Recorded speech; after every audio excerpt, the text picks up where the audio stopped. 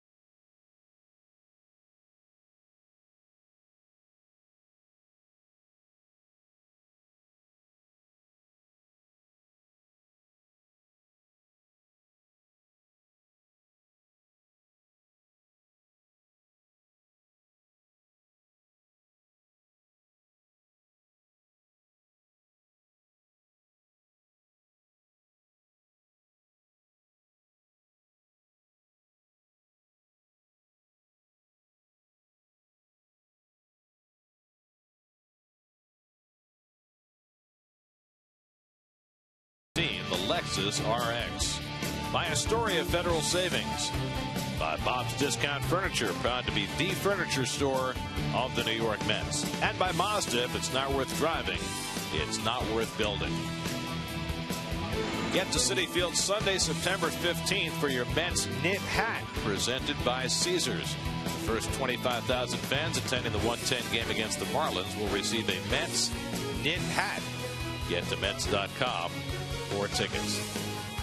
Here's your Mets upcoming schedule presented by Modell's. You can listen to all Mets games on Sports Radio 66 and Sports Radio 101.9 FM WFAN. Mets are in D.C. tomorrow with Dylan G starting the series against the Nationals. Friday night, Saturday night, Sunday night, then on to Atlanta for the quick turnaround on Monday afternoon, Labor Day. 3 with the Braves, then 3 with the Indians in Cleveland. A 9-game road trip in all for the Mets. They wrap up the homestand today. They've won just 2 of 8. Carlos Torres will try and get it off to a rousing finish. Mets and Phillies first pitch coming up.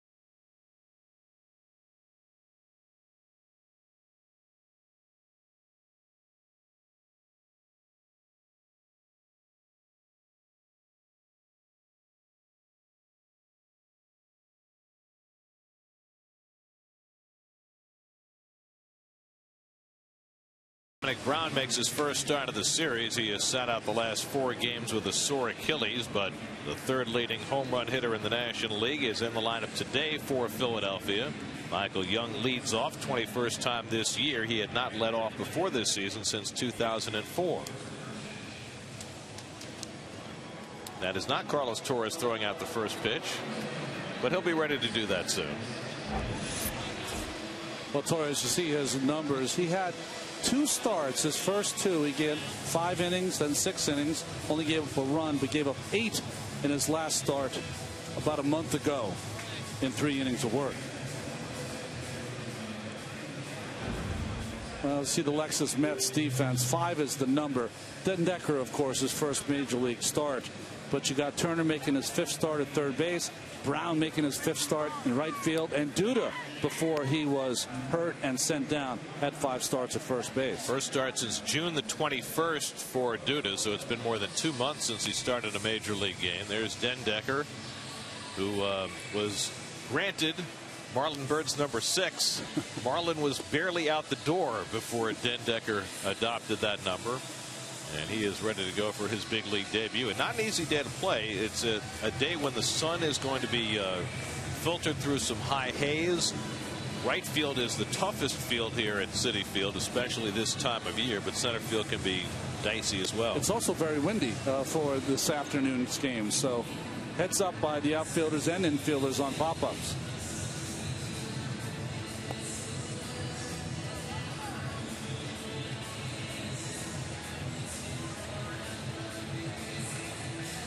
There's your umpiring crew for it today. Doug Ennings will call the balls and strikes. The crew chief, Dana DeMuth, works at first. Paul Nard at second.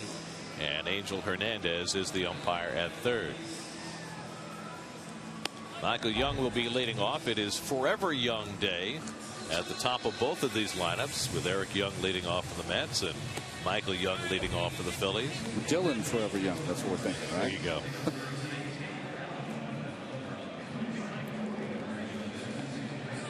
Mets and Phillies playing for the 16th time this year. The Phils have won 9 of 15, including 6 of 9 here at Citi Field. Mets trying to get a split of the 4-game series today. There's a new low-angle camera for us. It's right behind the catcher and the umpire. What's the over and under when it gets smashed into at some point? The luck we're having this year. So Torres set to go. Young in the batter's box. And the first pitch of the day is in for a call strike, and we're underway. Well, that is a great view, isn't it? It really is. Young having a terrific series. 6 for 12 in the first 3 games, hitting a .269 for the year. And he takes a fastball strike, and it's 0-2. The one thing you can rely on with Carlos Torres, he is going to come in and throw strikes. He's done that as a reliever. He's done that as a starter. He's been hit at times, but control has not been an issue. Compared to last night's game, it looks like he's in fast forward throwing his ball to the plate. Well, at one point last night, we put the clock on Daisuke Matsuzaka, and it was 45 seconds between pitches. Torres has thrown 4 pitches already in about that period of time. For Carlos, just his 4th start for the Mets. He was starting before they called him up. 12 starts for Las Vegas, but he's primarily out of the bullpen by the Mets. His last start was his only poor one. That was in Washington, as he misses outside with the cutter 2-2. That was that 14-1 loss in late July where he gave up 8 runs in 3 innings. But his first 2 starts before that against the Pirates and the Braves were both pretty good. And Young pops one up into shallow right, and Andrew Brown is waiting for it. That's the first out of the day.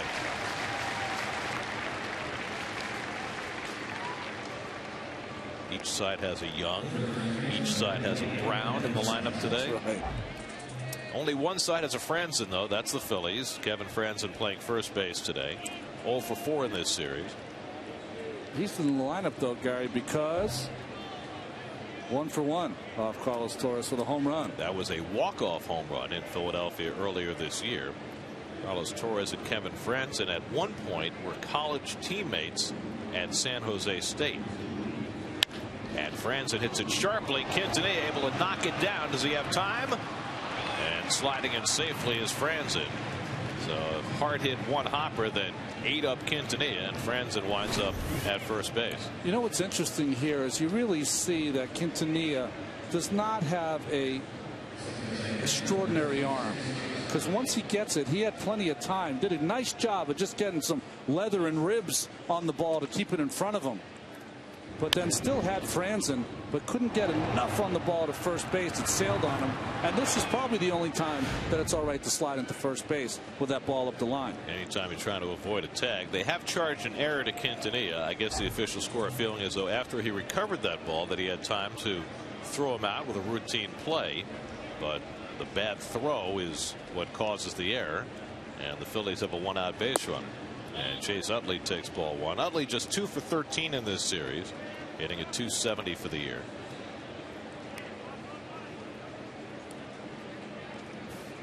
The Phillies with 6 runs and 12 hits last night, but for the season they are the 3rd lowest scoring team in the National League. Not a place they're accustomed to being. And a cutter for a strike to Utley, and it's 1-1. will be the hard batter in the lineup for Torres to face. Why? Well, Utley is just so quick inside. There's Dominic Brown. He's also quick inside, also dealing with that sore Achilles. But Utley's so quick inside, and that cutter in is the best pitch for Torres. Recker sets up inside, and he gets the double play ball to Murphy. Quintanilla throws him out, makes up for the error by being in the middle of the 4-6-3 double play that gets Torres through the top of the first. Mets come to bat in the bottom of the first with no score.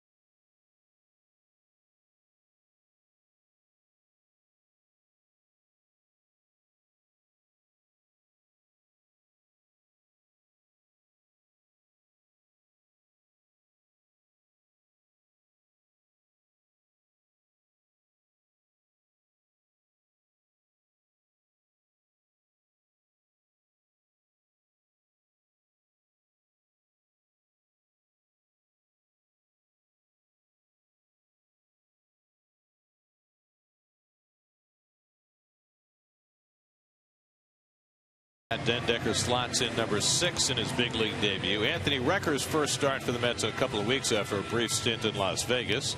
Justin Turner gets a start at third. Andrew Brown back in that 3-hole for the third straight game, as Ethan Martin makes the start for the Phil. Well, he's coming off a tough start against the Diamondbacks. He only went 2/3 of an inning. Didn't get out of the first.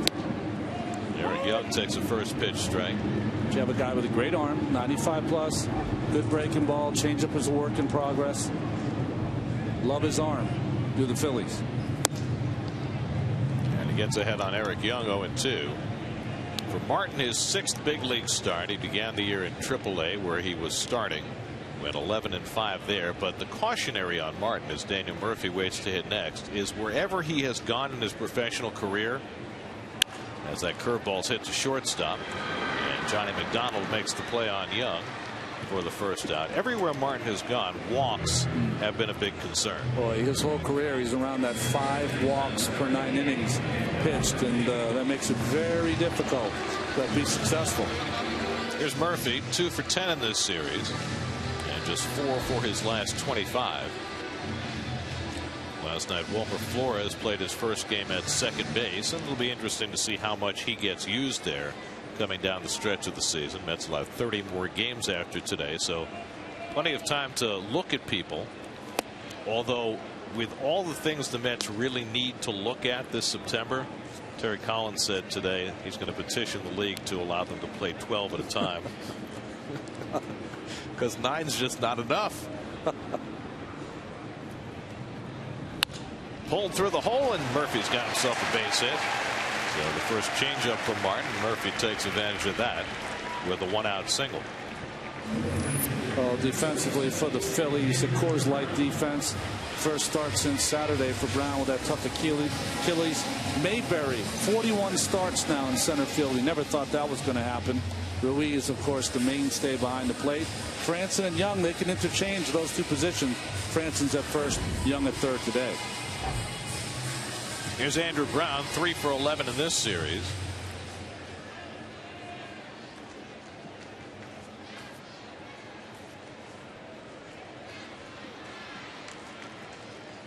And in the month of August, Brown hitting .375.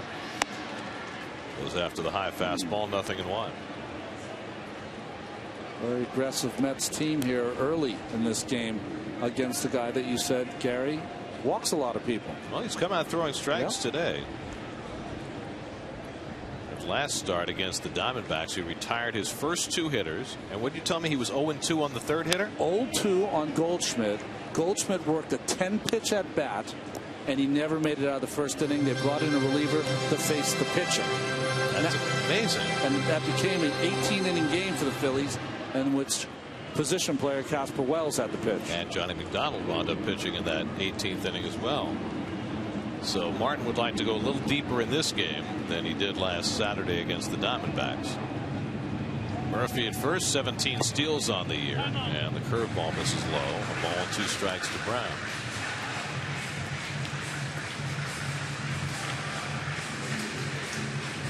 Lucas Duda starting for the first time in more than 2 months. Waiting on deck. Ethan Martin, 24 years old, from Toccoa, Georgia. And the slider gets Brown for the 2nd out. That's why they like his arm. That was nasty. Fastball up and then comes back with a slider away. Just takes off, and tough swing there by Brown.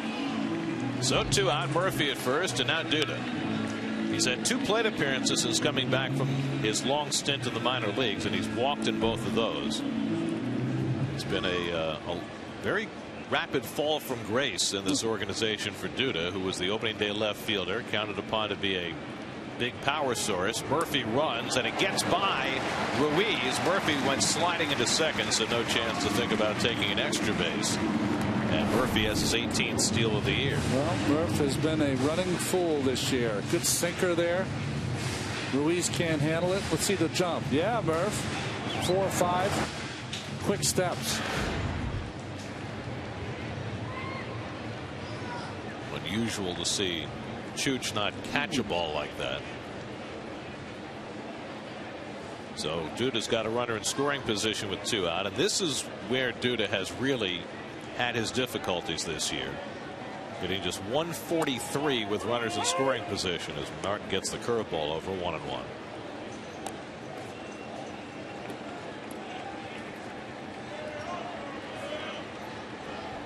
Before he was sent down or hurt, Gary, I felt like he was a little quieter at the plate. He's got some. That bat is really. Oh, I mean, it's not. The guy hit his 500th home run here. Gary Sheffield. He's not Gary Sheffield, but there's a lot of movement there in that bat.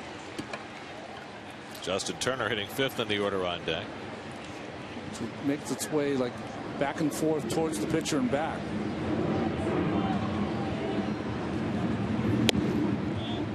Well, the Mets sent Ike Davis to Las Vegas to lose the bat movement. Duda came back from Vegas with more. You see the numbers on Lucas with runners in scoring position. Lucas actually leads Mets who are currently active in home runs. He's got 11. Of course, the Mets home run leader this year was Marlon Byrd. He's now a Pirate. David Wright's on the DL. John Buck is a Pirate. So that leaves Duda with 11 home runs, leading the remaining players. That's, I think, right. That's 1 more than Daniel Murphy. Byrd with his 22nd home run and 74th RBI last night. He crushed it. Center field into the shrubbery. Made him an instant hero in Pittsburgh. And Duda works a full count. Ethan Martin was the first high school pitcher chosen in the 2008 draft. Only 2 pitchers taken ahead of him. 15th overall pick by the Dodgers in that draft. 3-2, and the curveball drops low, ball 4, and Duda draws a walk. So Duda's now had 3 plate appearances since returning from the minors and walked in all 3.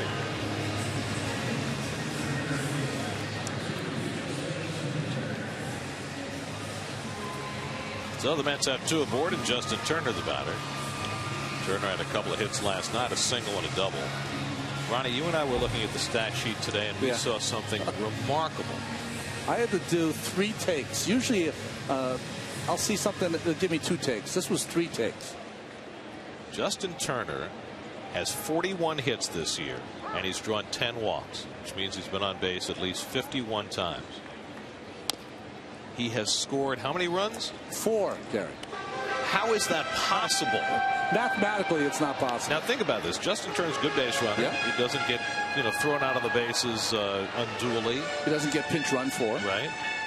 How can you be on base 51 times and score 4 runs? It's staggering. He bats here with 2 out and 2 on. And Martin catches the outside corner. Hardest pitch he's thrown at 94. And Turner didn't think it was a strike. I'm with you, Justin. I didn't think that was a strike. To me, it looked outside. But crossfire is Martin. That ball, he kind of throws 3/4. It cuts over the plate. And Doug Eddings has always had a reputation as a pitcher's umpire. And Turner goes after that fastball and misses it. And so Martin has his 2nd strikeout of the inning. And the Mets strand a couple.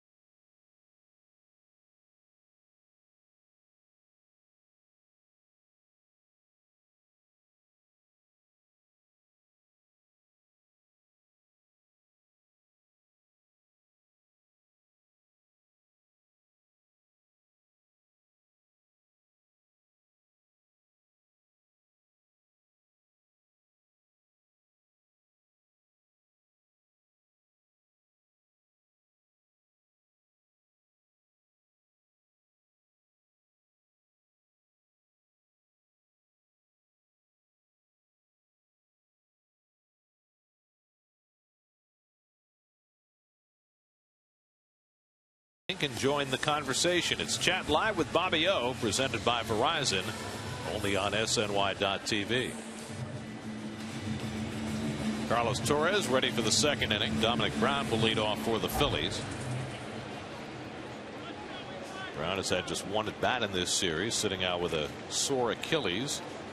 Last played as a starter on Saturday. 3rd in the National League in home runs with 27, 8th in the league in RBIs with 80, having a breakout season at age 25.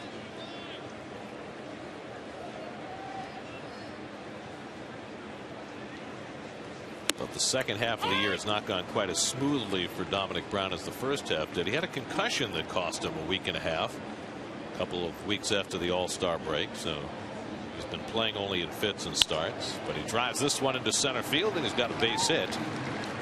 The first one of the day for the Phillies. So Brown is aboard with a leadoff single, and now Carlos Ruiz hitting 5th in the order. And let Doug Eddings behind the plate. He has not taken any gruff today. He is vocal.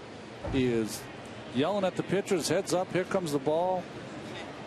I'm trying to move it along.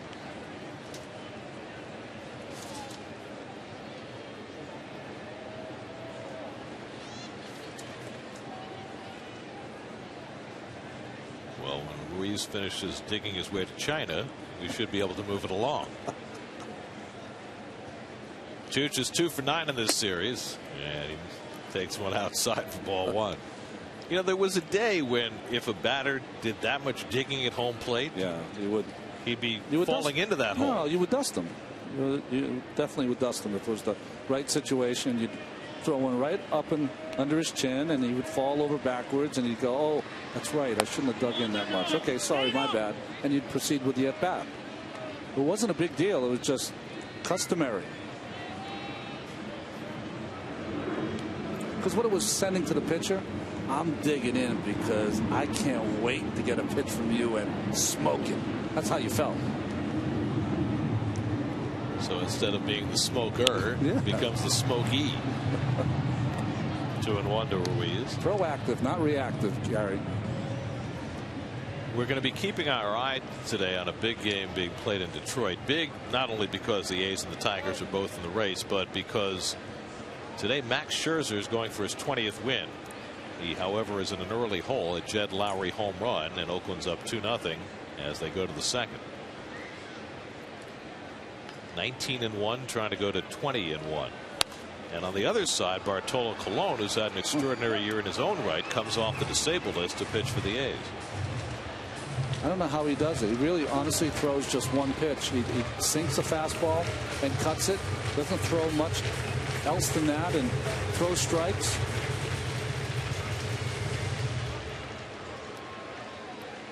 You know, we've talked for years about that trade that the Expos made when they picked up Bartolo Colon for 3 players who turned out to have very nice careers. As Chooch goes down, Ruiz a strikeout victim. So Torres has his first strikeout. Your American League win leaders, Colon tied for second behind Scherzer on that wins list. But the trade was Bartolo Colon for a young Cliff Lee, a young Brandon Phillips, and a young Grady Sizemore. Now, you know, the implication has always been that, you know, the Expos made a horrible deal. But here's Colon, you know, 9 years later, and he's still going strong. Whereas Sizemore's career has come to a screeching halt. Of course, the other two, Lee and Phillips, they've been all-stars in their own right. There's Cliff. Phillips got himself into a little situation yesterday. Here's Darren Ruff, and he takes one of the dirt. Record knocks it down nicely. Ball 1. One of the reporters for that follows the Cincinnati Reds tweeted that Brandon Phillips, who was inserted from cleanup spot to the second place hitter as Dusty Baker was trying to spin his lineup a little bit, has a .310 on base percentage. The hitter that was in the second spot had a .320 on base percentage, so the writer pointed that out. Phillips wasn't too happy with that and let him know. Let him know in rather vile terms. I agree. And the cutter from Torres misses outside. He's behind on Ruff 2-0. Certainly did not reflect well on Mr. Phillips. And what happens a lot of times is the players think that they're going to embarrass the writer in front of others. What they end up doing is embarrassing themselves. Ruff 1 for 9 in this series. And Torres gets one over. 2-1.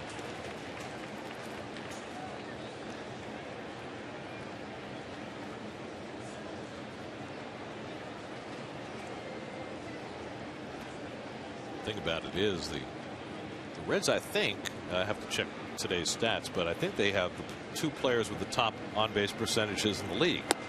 A good curveball from Torres, and it's 2-2. Votto and Chu, right? I think they're 1-2.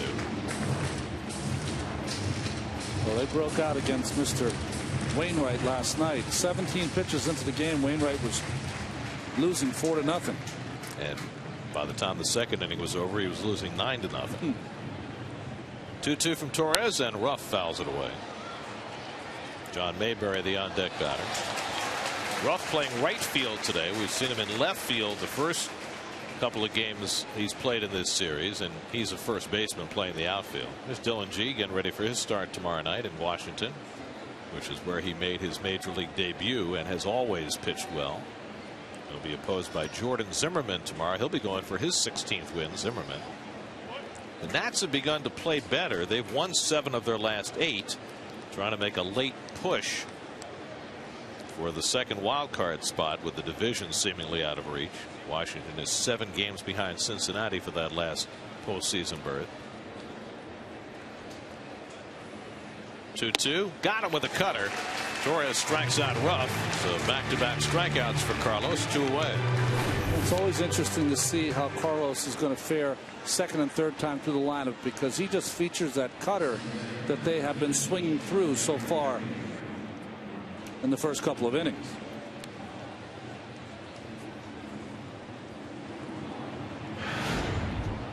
So 2 out after the leadoff single to Brown. He's still at first, and now John Mayberry 2 for 9 in the series, hitting at .241 for the year.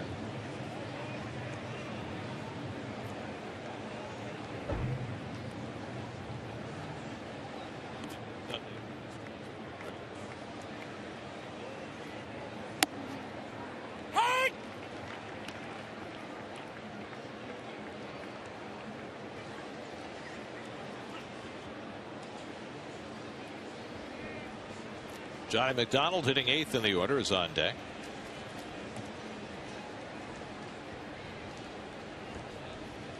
And Mayberry fouls a curveball back, and it's 0-2. This is the way Torres looked in those first 2 starts when he faced the Pirates and the Braves. Working quickly, throwing strikes, getting some quick outs. He has been very efficient, save for that 1 start. He's going to have to start doing some things inside to the righties, though, occasionally, just to back guys like Mayberry off the plate and then go back to his cutter. The problem that Carlos has had throughout his career, and one of the reasons why he's 30 years old and has never really established himself, is that that cutter is a natural pitch for him, and he's had to learn how to throw a straight fastball. And of course, if you can come inside, you don't want that cutter bleeding out over the plate.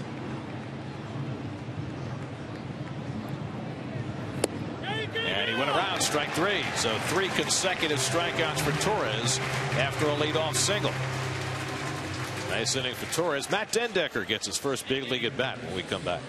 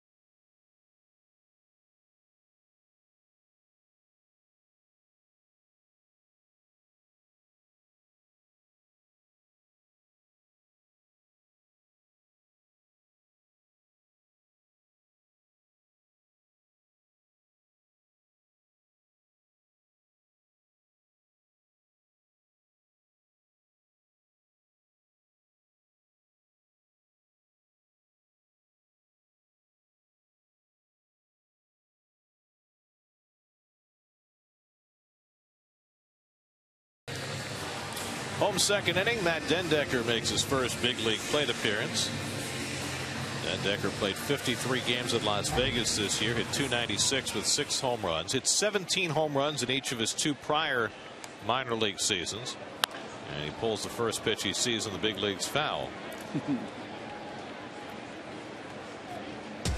Cold Hard Facts brought to you by Frost Brewed Coors Light. Major League debuts with the Mets.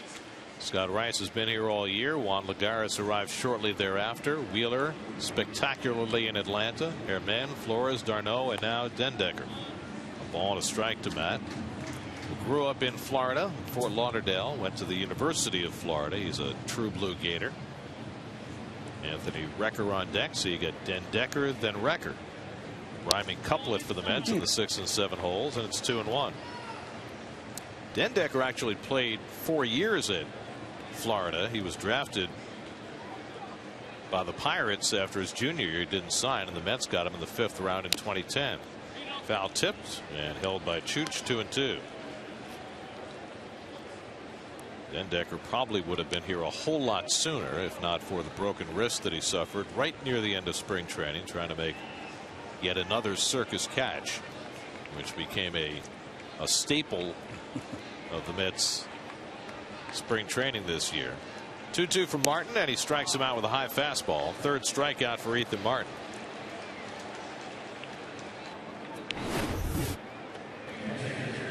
Just a fastball that explodes on Dendecker, up and away. Supposed to be in. Ruiz was set up in, but missed the target and missed the bat.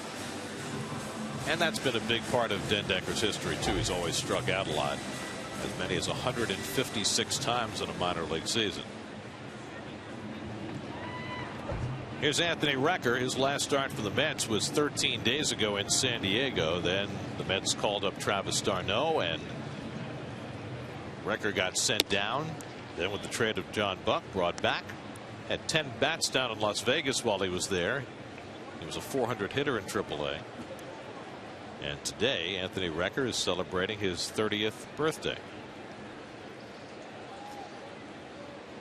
which is a bittersweet day for any Major League Baseball player. Yeah, 30 is not the number you want to hear. When you're in your 20s, it's fine. 30, especially when you're a backup catcher, there's the talk, Gary, that's behind your back kind of stuff. Well, the other piece is, if you are turning 30 as a big leaguer, you would like to have established your career, and Recker is still trying to do that. A little bit of a tipping point for yours truly over here in the 1990.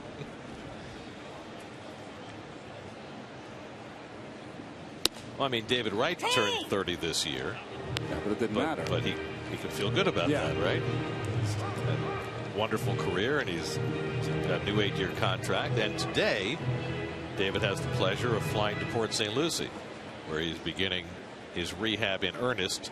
David said this morning he's not quite ready to play in games yet.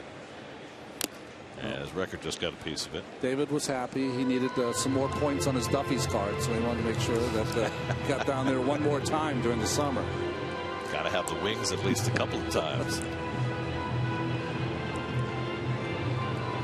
David said today he's running about 60 to 70%, so it sounds like it's going to be another couple of weeks before he's back in the lineup.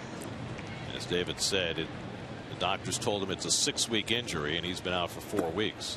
You know what I was interested to hear, and you can certainly do that when you have a team that's not in it, but they wanted to make sure that it was not a chronic kind of injury, that they made sure that it was 100+%.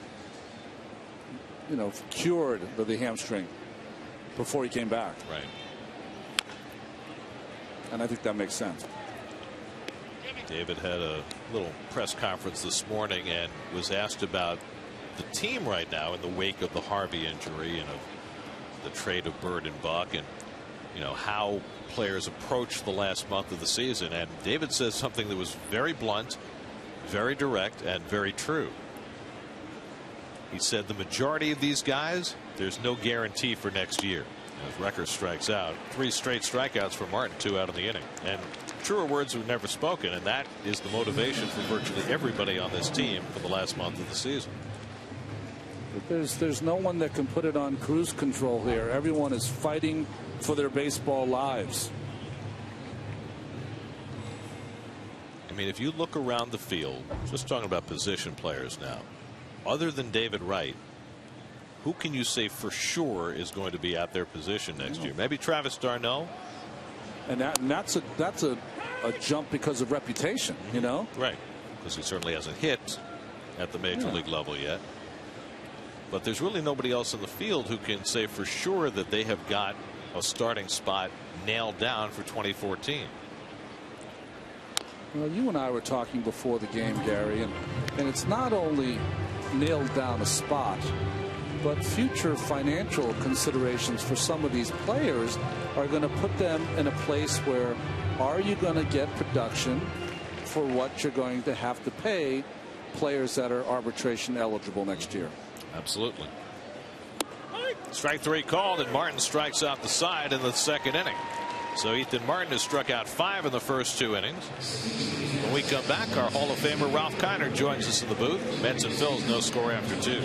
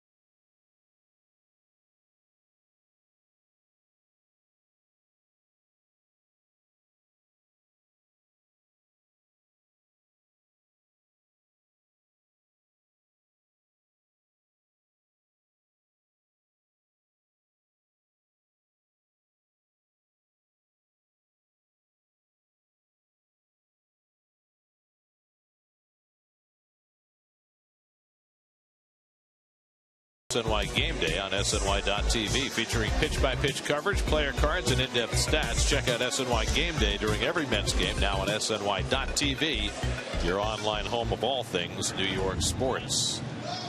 We go to the third inning at Citi Field. Mets and Phillies, no score, and on a bright and beautiful Thursday afternoon, it is a pleasure to have Ralph Kiner with us today. How are you, Ralph? I'm fine, thank you very much. It's great to be back in there and on a good day. And the day didn't really start out too well, but now it's fine. You mean from rain to sun? Right, yes. Yeah. Well, it's not a good day for the hitters so far when there are 8 strikeouts in the first 2 innings. Can you believe that? You know, if you struck out in the old days, my days, 100 times, you went back to the minor leagues. That's right, Ralph. They used to say, you show me a guy who strikes out 100 times, I'll show you a guy who plays in AAA. That's right. You're gone. There's a ball player named Johnny Moore. And he struck out 100 times, and he went back to the Coast Bay. So when and why did that change, do you think, Ralph? I mean, guys hit home runs in your day, and yet were not expected to strike out 100 times routinely. Now, if you're a home run hitter, it seems like it's no big deal. I think Dick Stewart had it working down the right way. Dick Stewart went to the Red Sox, and he struck over 100 times, and when he went to get it raised, he said, I struck out 100 times. Yes, I did strike out 100 times. And he said, that way I really helped the team. And he said, how do you help the team? And he says, I didn't hit into double plays. Johnny McDonald retired on the 3-1 putout for the first out, and now the pitcher Martin looking for his first big league hit. It is fascinating, though. We've talked about this before. The Elias Sports Bureau tells us that the last 11 full months of baseball in the major leagues have been the most strikeout-laden months in the history of the game. Strikeouts just keep going up and up and up. Is that because the umpire's strike zone has extended it a little bit?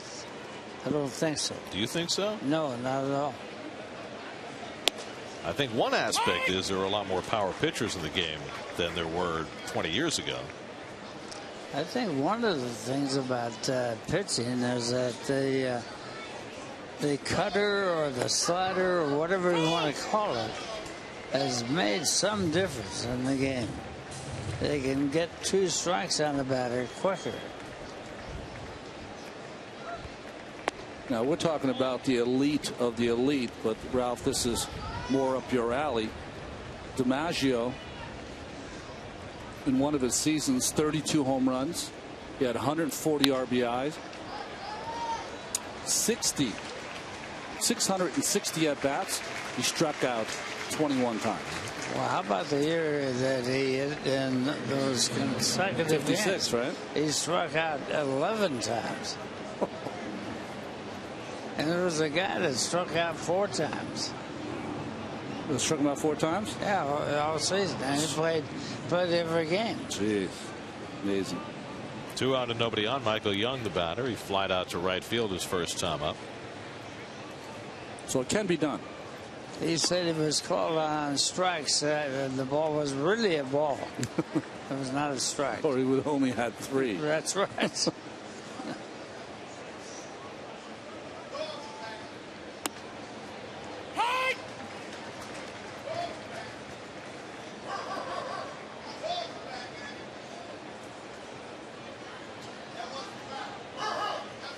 Is that your dog? Lon? No, That's our favorite hot dog vendor. Oh, okay. Well, there he is right there, and he has his wolf. And Keith made eye contact, and it's been downhill ever since because he always pays us a visit. Does Keith buy hot dogs from him? You almost did last night, remember? Well, it was a long night. Keith gets hungry. Torres behind in the count for the first time today. 3-1 to Young. He fouls back the cutter. 3-2. You know, one thing about Keith, he keeps talking about you got to swing level. And he goes on and on and on about that. And you don't swing level. Or you can if you want to ground balls. But you got to swing up at the ball. It's the arc. Torres strikes out Young. That's the 4th strikeout for Carlos Torres. He has his first 1-2-3 inning of the day. No score as we go to the bottom of the 3rd.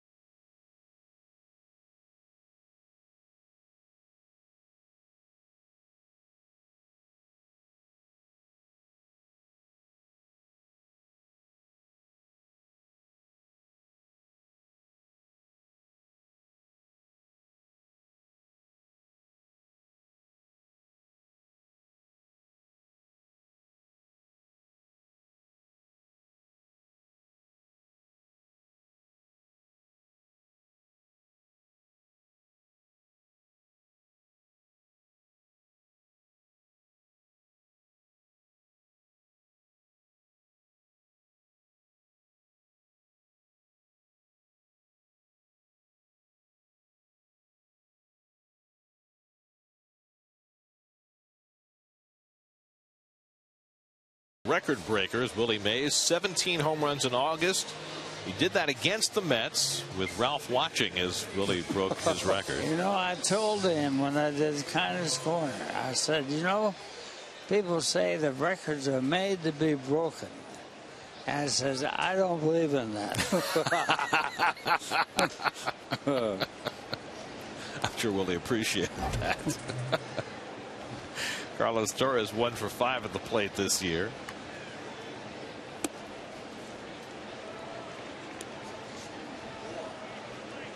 I didn't get to see Willie Mays play until he had already started to fade a little bit as a player the last few years with the Giants and when he came to the Mets. At his best, how good was Willie Mays? He was certainly considered to be one of the greatest hitters of all time. And Willie, of course, started out in the major leagues. And I think he went 0 for 21 in his first 21. And he was actually crying to go back to the minor leagues. And Leo DeRocher was his manager? Leo DeRocher was his manager. And of course, Leo hooked on to Willie Mays. He saw the talent. He saw everything that Mays could do. And Leo was there, right there to take the bows with Willie Mays. You know, Ralph, Eric Young's up. How fast was Willie Mays from first to home? Well, the record is 3.3 seconds from home to first. Okay. Yeah, okay. And 3.5 if you're a right-hand batter. So I would say that's about it. And Mays was right there. Wow. He could run. And he was right-hand batter with a big swing, so that had to slow him down. Well, it would slow him down coming out of the box, yes. You know, it's amazing to me when I see, you know, we just lost Stan Musial, but when I see some of the great older players, how smaller they are than you think when you read about all the legends, whatever. Whenever I meet Willie, I'm always kind of taken aback by how short he is compared to all that power he has. Eric Young has the Mets' second hit, and that snaps a string of 5 consecutive strikeouts for Ethan Martin. Oh, a good fastball right down among the knees and line to right field. And of course, Willie Mays had one of the most, well, the largest forearms I ever saw, and also the largest upper arm.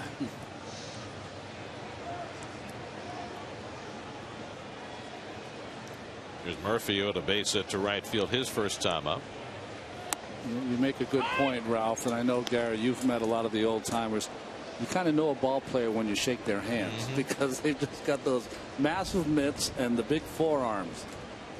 You know, I did that with Sandy Koufax. I put my hands, and I have big hands. Yeah. And I put my hands up with Koufax's, and his fingers were at least an inch longer than mine. So you got all that torque on that curveball. Shake hands with Sandy, your hand disappears. Yeah, right. Johnny Bench. Johnny Bench. Enormous hands. Great grip. Jim Bibby. Could hold, what, 8 baseballs in his hand at the same time. That would be a trick.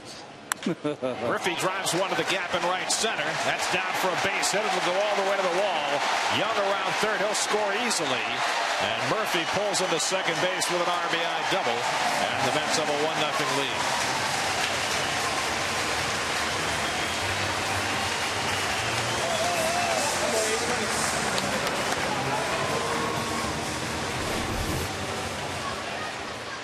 Well, Young scores on the base hit by Murphy, and Murphy keeps coming back at you all the time. Every time you think he's in the slump, he comes back out of it, and it's a big base hit. This puts the Mets up 1-0. And Young read it well. Scores easily from first. Murphy's 60th run batted into the season, now just 5 shy of his career high. And Andrew Brown takes a breaking ball for ball 1. You know, Murphy's kind of a paradox as a player. For a consistent offensive performer, he's very streaky. He goes to the streaks where you can't get him out, and then he'll go ice cold for a while. But the numbers are usually the same at the end of the year.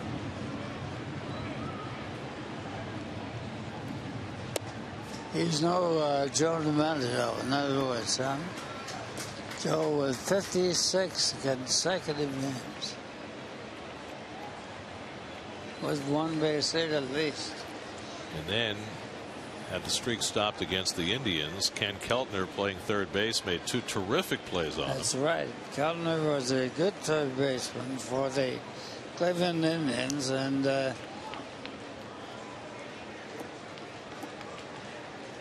didn't he hit in a few games after that, Gary? 16 yes, more. It did. But you know something, in the minor leagues, in the 1 year he played for the San Francisco Seals, he set a record that was even better than that. 61, right? That's right. 61 game hitting streak. But if you take Keltner out of the equation and say he gets a base hit in that game, he would have had a 73 game hitting streak. How about that? I think he's safe for the 56. In that year, Ted Williams had 406, and Joe DiMaggio won the MVP. Williams hitting 406, and doing it at the last day of the season did not get the MVP. Grounded to short. Murphy advancing. McDonald throws out Brown for the second out. Well, didn't Williams have a year where he won the Triple Crown and didn't win the MVP? Yes.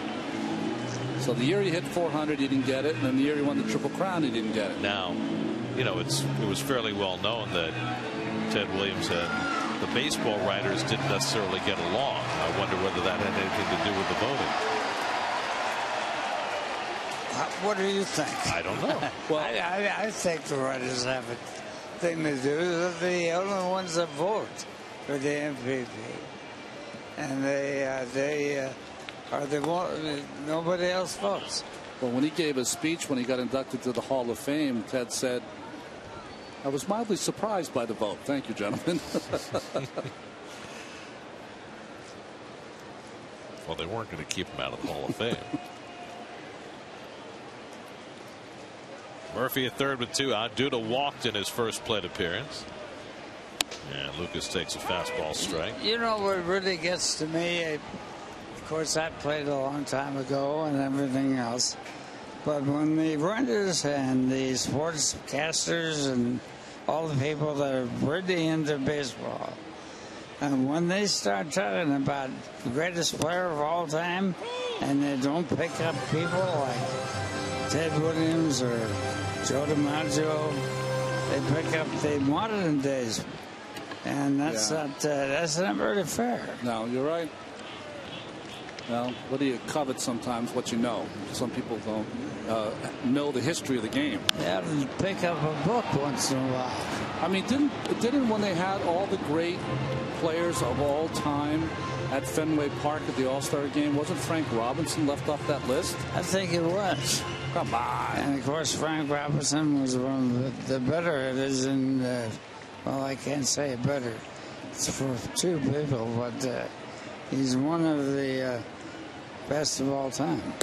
Curveball gets Duda looking, and that will do it for the inning. 7 strikeouts in the first 3 innings for Ethan Martin, but the Mets grab the lead in the third. Eric Young snaps a string of 5 straight strikeouts by Martin, and Murphy cashes it in, a 2-strike double, and the Mets lead at 1-0 after 3.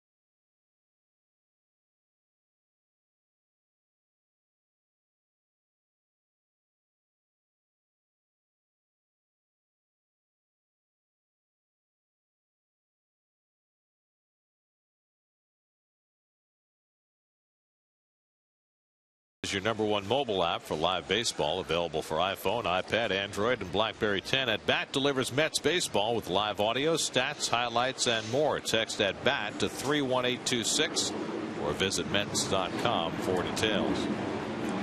Fourth inning, Carlos Torres with a 1-0 lead. Kevin Franzen leads off for the Phillies and takes a strike. Franzen reached on an error by Omar Quintanilla his first time up. He was erased on a double play. Torres allowed a leadoff single to Dominic Brown in the second, and since then has retired 6 in a row, striking out 4 of the 6. And the curveball fouled off 0-2. You know, yesterday, Ralph, we were getting into a discussion about catchers because of the arrival of Travis d'Arnaud and how highly touted he is. We were talking about the Mets' legacy of great catchers. And I mentioned that the first Met ever was Hobie Landreth, who was the first pick in the expansion draft. That's true. He was #1, and they picked him. But don't forget the immortal Choo-Choo Coleman. And Coleman had a home run in the first spring training game that the Mets ever played. That's a highlight, right? Home run in the first spring training game. Why is he immortal, by the way? The immortal Choo-Choo Coleman. Well, I tried to interview him for a long time, and he really didn't put sentences together that well. And so I asked him one time, I said, Choo-Choo, what's your wife's name? And he says, he likes me, bub. That was the end of the interview. Didn't you ask him how he got his nickname? Yeah, that was it. Choo-Choo, I said, I figured that my father was a Pullman porter. I was on a train, and I worked on trains for years and years. Of course, they did have Pullman porters. Yeah. And yeah, but he said, well, he said that my father was a regular guy and wasn't on the train. But he was, Choo-Choo was one of the great ones.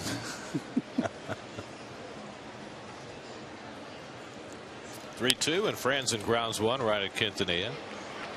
Handles it cleanly and throws him out. 1 away.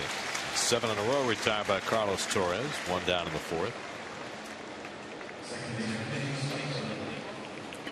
Oh, yeah. Mets had, of course, a lot of good catchers. And, of course, Gary Carter stands above the rest, I think. And Carter, of course, is deceased. And we really missed him. And he was something else. You know, he started out as a right fielder. They made him a right fielder in Montreal. Played some third base, too, in Montreal.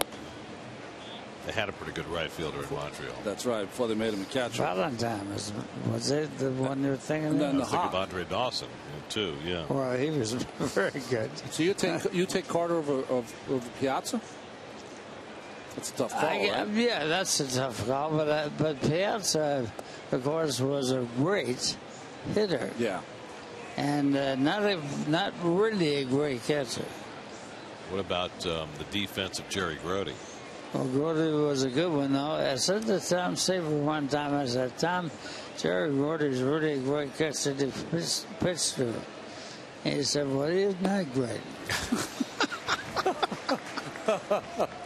He could be a little hard to get along with, too, right? Right. You know, Grody started out with the Colt 45s. Do you remember the game that was in late September when Grody was still a catcher for the Colt 45s? And they played all rookies against the Mets that game? It was in '63, late in September. It was the only time ever. That, yes. The Houston team used all rookies at every position. Grody at catcher. Rusty? Rusty at first base. Yeah. Joe Morgan at second base. Jimmy Wynn in center field. That's really the only guys I kind of remember from the research. I certainly. You know what I remember about the Colt 45 baseball field they built before they built the enclosed stadium was that the mosquitoes could pick you up and fly off with you. Dendecker with his first chance in center field, and he one-hands it to retire Utley. 2 out.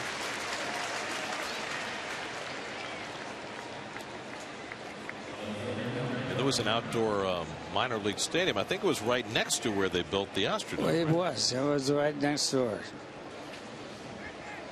I can only imagine what it was like with an outdoor stadium in Houston in the summertime. It's the only place where you didn't bring your glove. You brought the mosquito repellent. Fly swatter. Here's Dominic Brown with 2 out and nobody on. And he swings and misses, almost screwed himself into the ground. Cold Hard Facts brought to you by Frost Brewed Coors Light. Dominic Brown sitting 3rd in the National League in home runs. No Chris Davis in the National League, at least not that Chris Davis. It is 47th last night for the Orioles. You know, I got a claim to fame. I bought a house in Palm Springs, California, and it was owned by Coors. Coors? Mm-hmm. You mean the Coors? The Coors, beer Coors. I mean the people in charge of defense. Right. Our defense. 1-2 to Brown. And Carlos Torres looking very sharp in his first start in just over a month. 1-2 to Dominic Brown, and he gets the ground ball. Murphy hurries in. Side retired. That's 9 in a row retired by Carlos Torres. We go to the bottom of the 4th. The Mets with a 1-0 lead.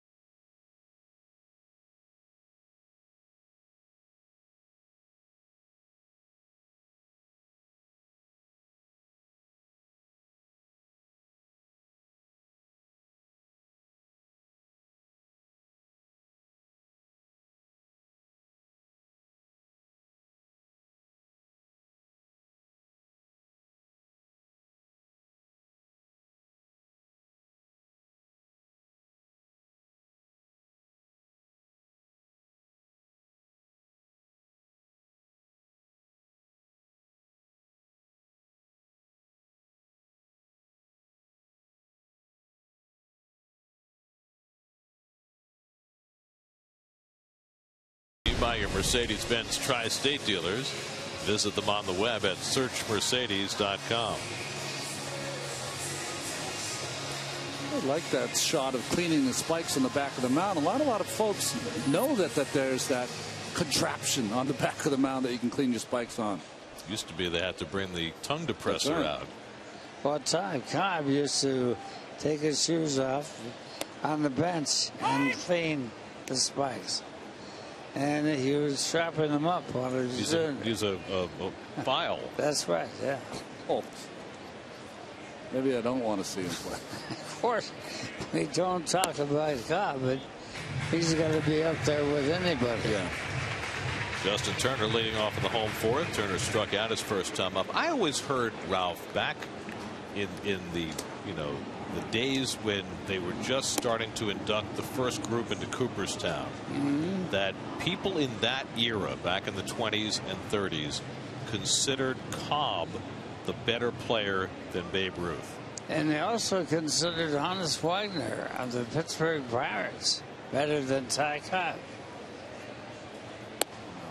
Now, you know, from the perspective of today, you look at Ruth and how he revolutionized the game, and you say, well, wait a second, how could anybody be a better player than that? Well, Babe Ruth hit more home runs than the combined American League did totally. Yeah. I mean, so you're talking about a guy who really dominated the game and hitting. So are you telling me that some players maybe before Ruth didn't like the changing of the game and like the small ball kind of triples and doubles and bunting a guy over and hitting and running and stealing a lot of bases as opposed to the big power game?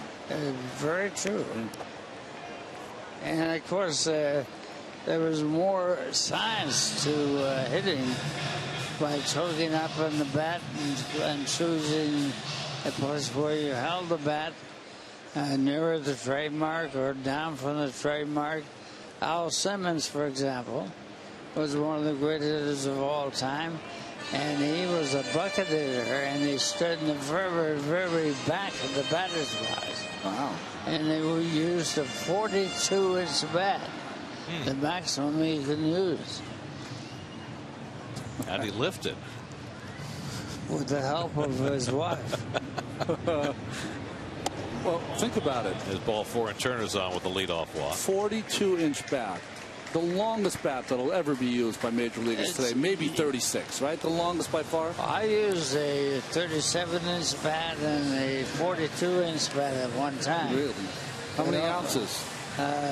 42, I'd say around 40 ounces. Really? Wow. Folks at home, people usually use 31, 32. 33 is the heaviest bat that any player will use today.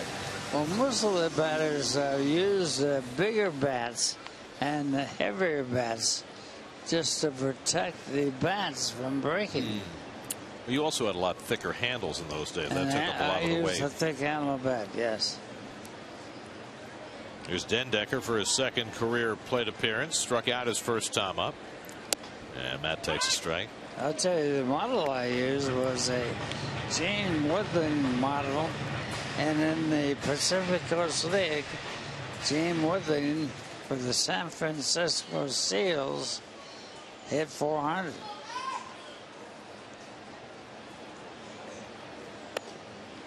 So when you would get models, it just had the model was the person's name, was the model of the bat.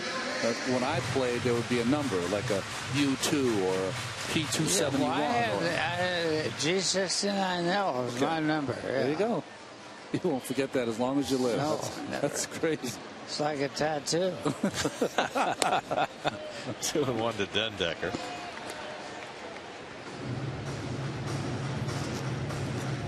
Just trying to catch his breath. It's that kind of day, right? Right. First day you play in the big leagues. I mean, playing in New York, day game against the Phillies. You know, people probably don't know that they play baseball for years and years and years without lights. Yeah, right.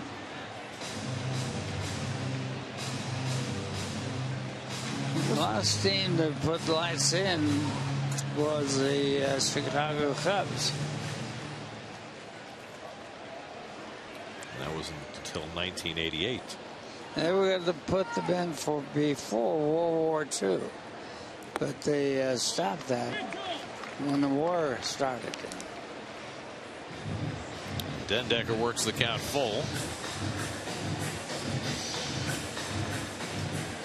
Martin has already struck out 7, walked 2. Turner's at first with nobody out. See if he's running. He's not, and Dendecker keeps the at bat alive. Another breaking ball, 3-2 by Martin. It's a lot of guts to throw that pitch. Well, the ones that threw 3-1 fastballs are looking for another job right now. Yeah, right. Again, the 3-2, and Dendecker strikes out for the second time. That's 8 strikeouts now for Martin, already a career high for him.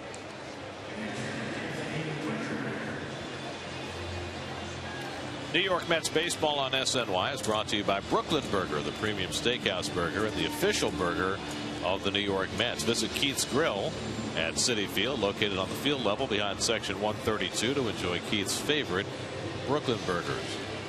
Well, at least there's one customer. I think it's time for Keith to get behind there and start peddling some burgers. If he signs autographs over there, I'm sure they'll buy burgers. Exactly. If you want an autograph, buy a burger. It'll work.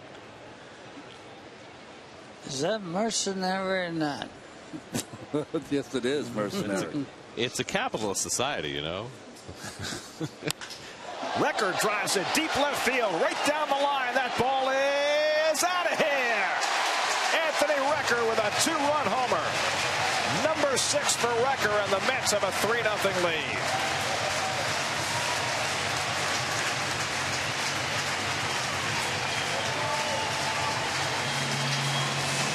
Well, Recker's first start in 2 weeks after coming back from a short stint in Las Vegas, and he crushed it. That was probably the longest home run hit in this ballpark in the history of the game. That was a really big hit. Do you think Vegas had anything to do with that? Maybe you got lucky at the crap tables. You know, red or black or hot or red. You know what's interesting? We were watching the last 2 days John Mayberry take one hand off the bat and cock the catcher a couple of times. Well, Recker has almost a 3/4 swing and knocked that ball out of the ballpark. No follow through at all. It's a very strong kid. Oh. And today is his birthday. That's right. A home run on his 30th birthday. So that's a nice accomplishment for Anthony Recker. Too bad he isn't 80 years old. 80 home runs? Yeah. 1-2 to Quintanilla. Watch the follow through or lack thereof. Now they tell you in tennis, don't take your top hand off. What do you think about that?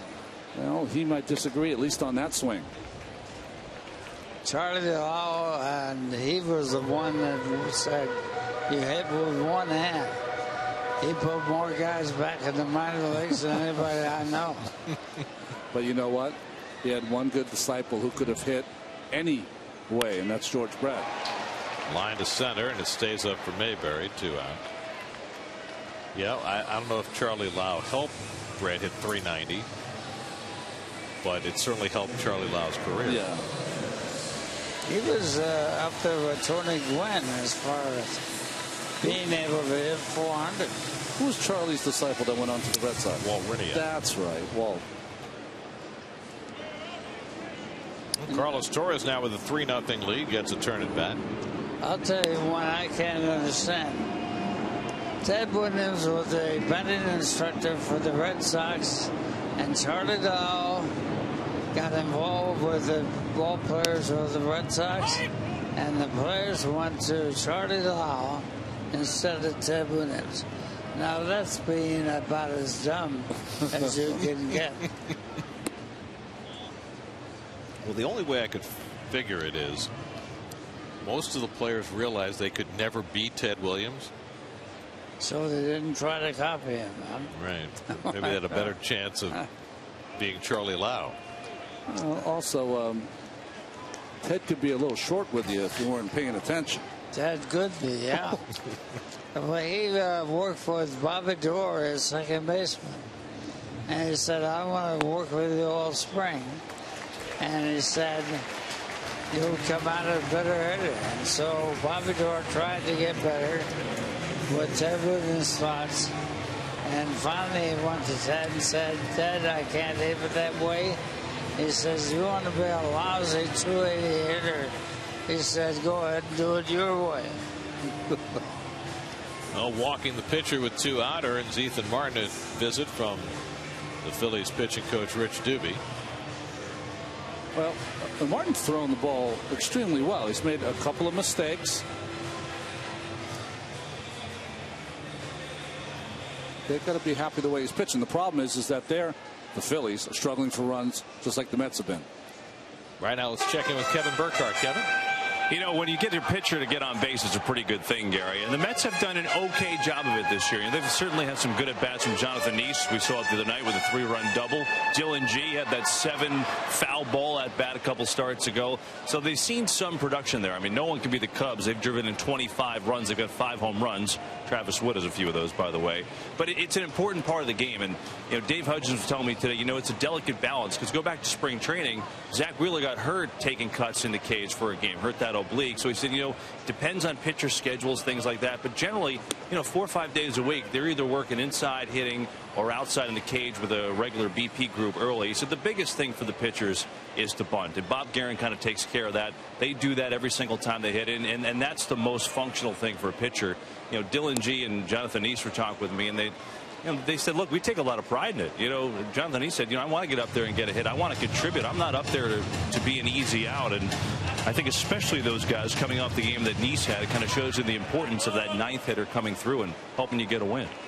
Phillies certainly had that yesterday. Cole Hamels had the big hit for them. Very few people, when you're young, grow up wanting to be a pitcher. Everyone wants to be an everyday player. What happens to pitchers, and the reason you become a pitcher, is because you don't have the talent to swing the bat. So it's always a constant kind of trying to get yourself better, of you know, knowing situations. And the most important thing the Mets haven't done well this year is get the ball done with sacrifice. Young takes a call, 3rd strike. Casts a withering glance at Doug Eddings. 9 strikeouts for Ethan Martin, but Anthony Recker gets a fastball and takes it out of the yard. His 6th home run. And the Mets now with a 3-0 lead as we go to the 5th.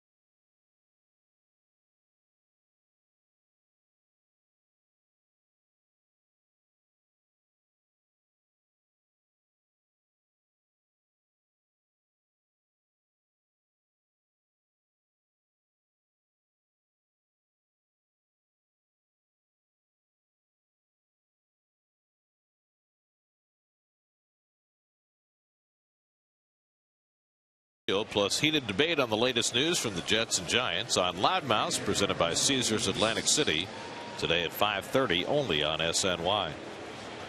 Mets now with a 3-0 lead as we go to the 5th. Carlos Torres has allowed just 1 hit over the first 4 innings.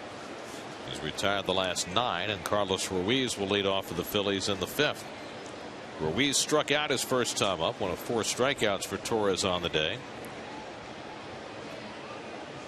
So while Ruiz hits it down the right field line, and that lands fair in the right field corner. And Ruiz chugs into second base with a leadoff double. So on the first pitch of the 5th inning, Ruiz has the Phillies' second hit. Usually a ball hit that soft will curl foul, but just dropped in a foot inside the line.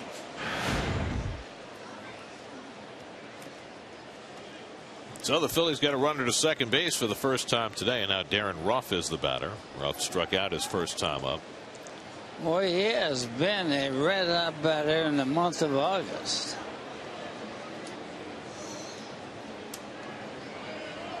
How would you like to have the name Ruff? R-U-F. When you sign autographs, we gotta be. Right?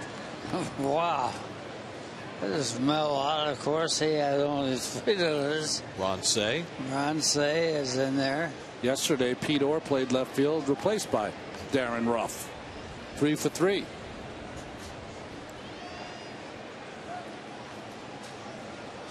Kaline had the thing that he didn't do and should have done was K and then with a line. Well, that would be easy, right? Yeah, about that. Now there's some Chinese players and Oriental players that have only 2 letters for their last name. Well, what a way to sign autographs. Well, the great Japanese slugger Sadaharu Oh. Yeah, how about him? He had over 800 home runs. If you ask Davey Johnson, it's because he protected him that 1 year batting cleanup. He took somebody that was going to break his record, and they took him out of the lineup, but he wasn't playing. Wow.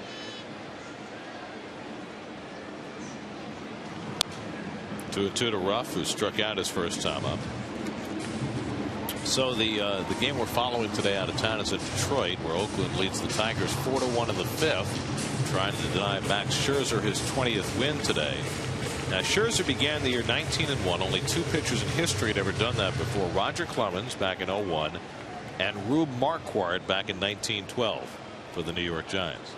Marquardt won his first 19 ball games that year. He didn't finish the season that well, but imagine winning 19. And also on top of that, I went to an old-timers game, and Marquardt was there with his wife, and he was a really good dancer. I'll tell you, he could move those feet. So let me get this straight, Ralph. You knew somebody who played 101 years ago. Rube Marquardt. Well, I'm 101. No, you're not. Nah. Not yet. I didn't count the years I went barefoot. That's great.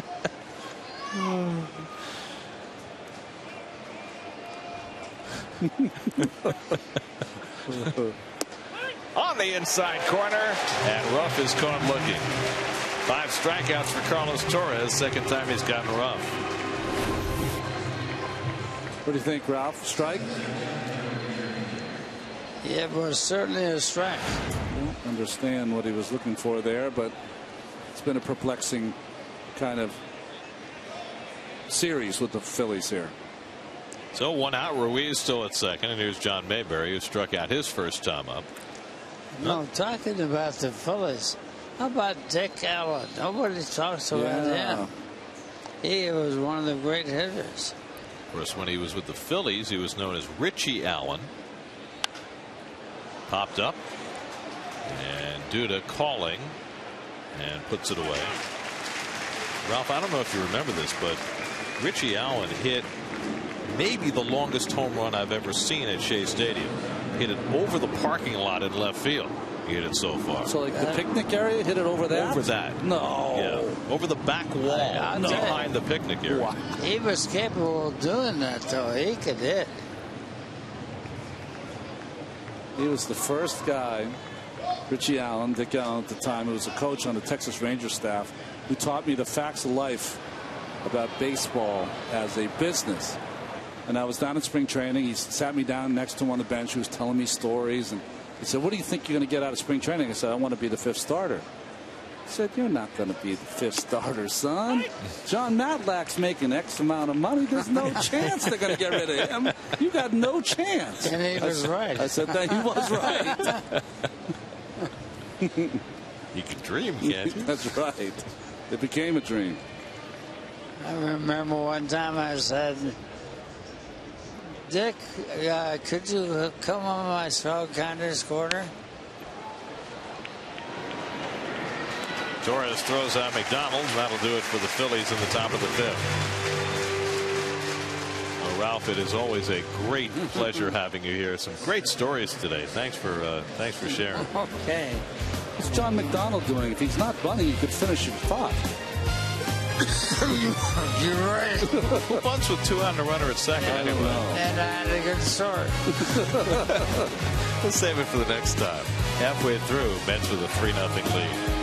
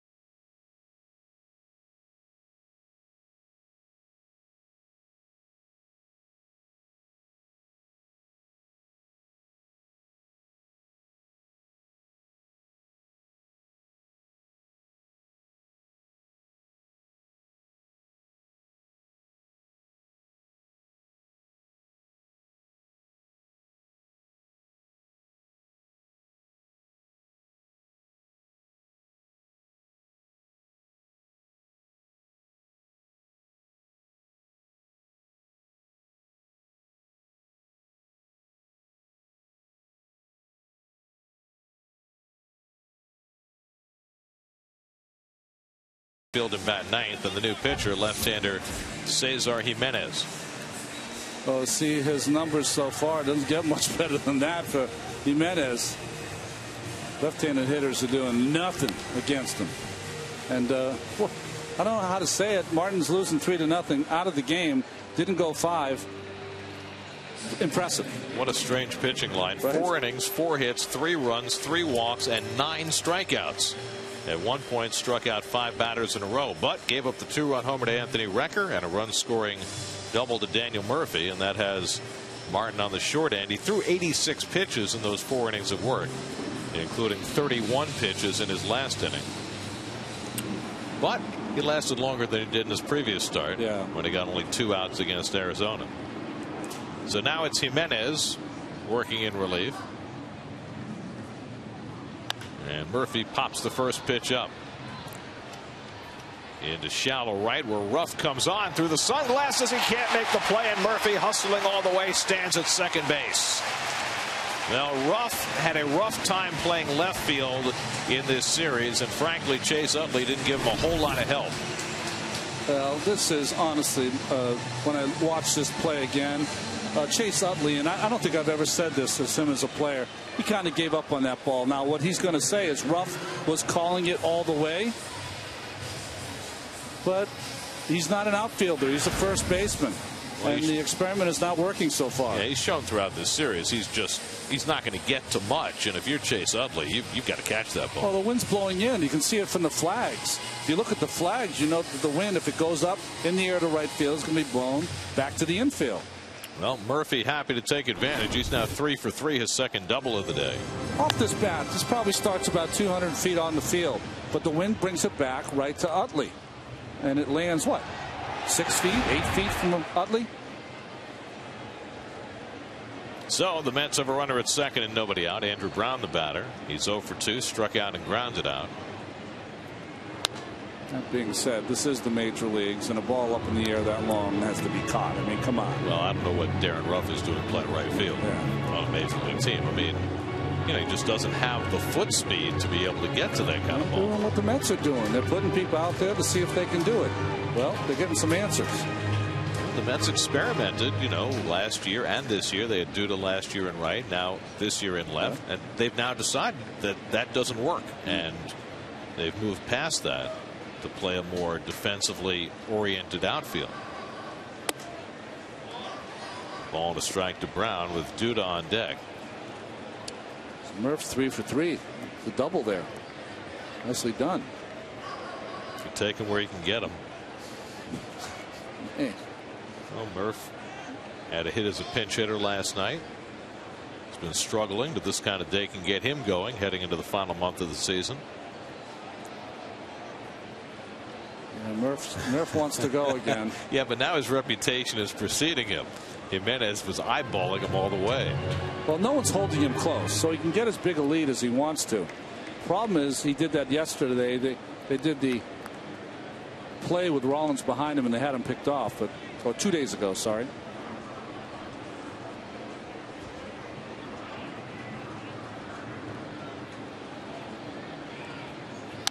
And Brown punches one the other way. That's a base hit. Murphy being waved around third. He'll score easily. Andrew Brown with an RBI single makes it 4-0 New York.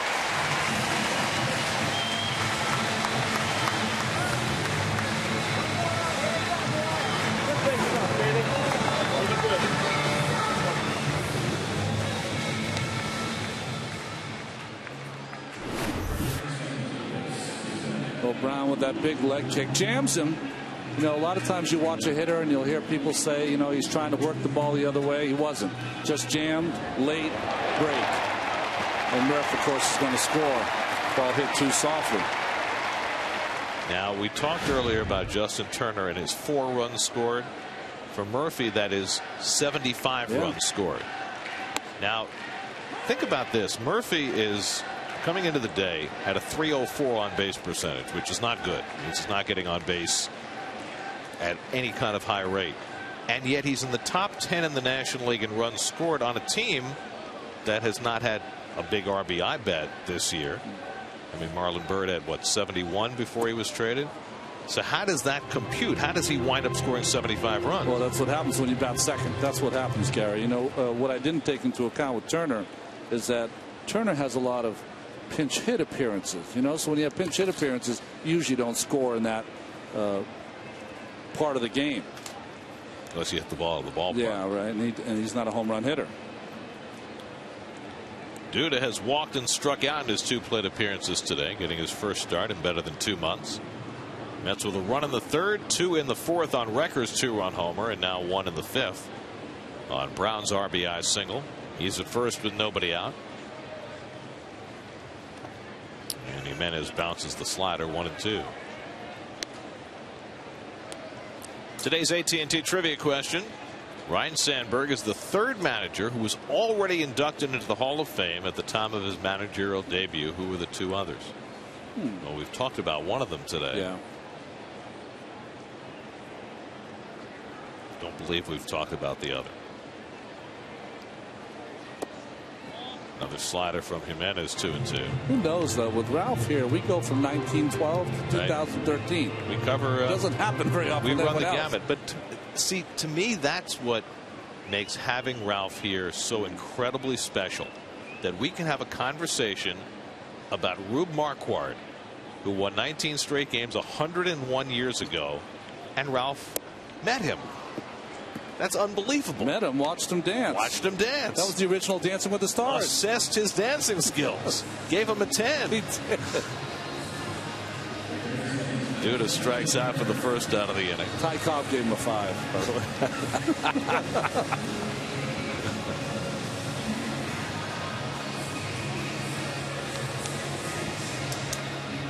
Here's Justin Turner, who struck out and walked today 0 for 1.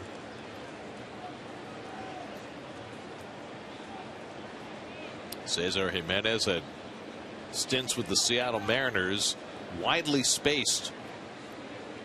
How about this? He pitched for the Mariners as a 21-year-old in 2006.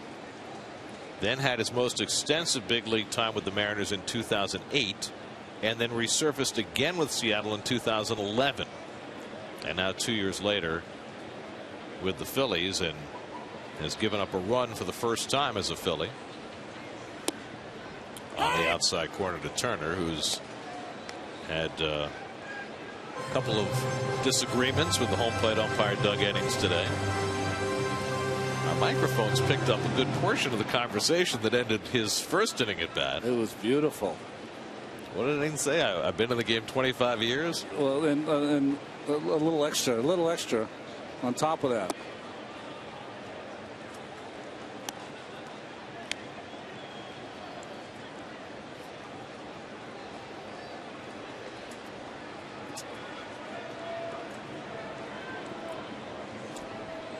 Matt Harvey talking things over with Mets assistant trainer Brian Chicklow. It's an interesting story that came out in the wake of yesterday's Harvey Halladay conversation. Runner goes, and the throw on a hop, and Brown slides in safely. Utley thought he tagged him out, but Brown gets credit for the stolen base, his first. Well, gone first move is Brown, and this ball is down. Oh, I'm sorry, it's right there. Strike, easy for Ruiz to throw, but he one hops it. And I think that's a good call. Looks like the tag by Utley was late. In front of the bag, has to reach back for that left leg, and doesn't get it there. It's a tough inning for Chase Utley. Paul Nart, the second base umpire, making the call, so Andrew Brown has his first stolen base of the year. 2-2 to Turner. And that's up and in. 3-2. It looks like Mr. pitcher for Detroit. I don't know why I'm blocking out here. Scherzer is not going to get his 20th today. 6-1 now, Oakland. Brandon Moss, another home run. That's 4 in the last 3 games. 25 for the year for Moss. 3-2. And Turner smacks one foul. Well, he was going for his 20th today. To put it in perspective, it's August 29th. On the morning of August 29th of 1968, Denny McLain was 26-5. Of course, McLain won 31 that year. But how many starts did McLain make that year? 41. 41. So in those days, pitching in a 4-man rotation, but he started more than a quarter of their games. That's right. That's never going to happen again. He was bumping someone at some point.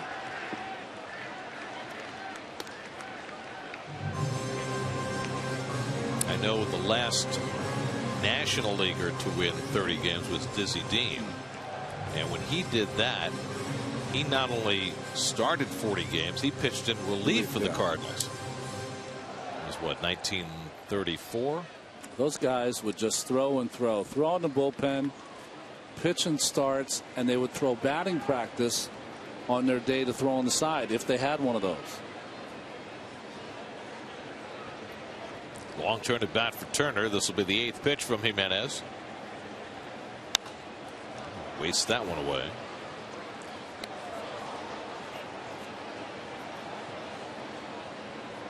It certainly wasn't from 30 feet. It was from 60 feet 6 inches they threw BP, and without a screen.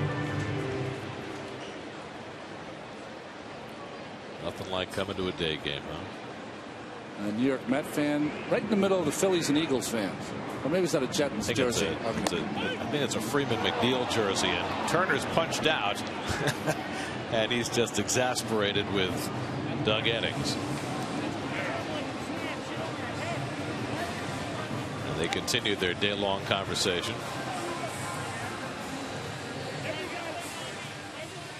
Oh, here we go. This is a time to get off the field. You know, as a ball player, you're fed up with it, but you know, you're in the lineup.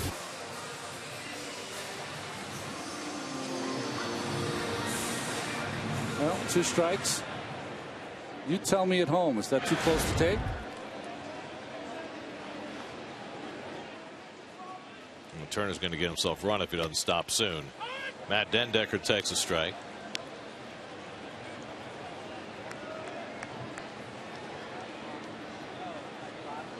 That's 11 strikeouts for Phillies pitching today in less than 5 innings. So you can understand the frustration. And Dendecker takes it wide, 1-1. Ooh! Turner almost took out his teammate with the helmet.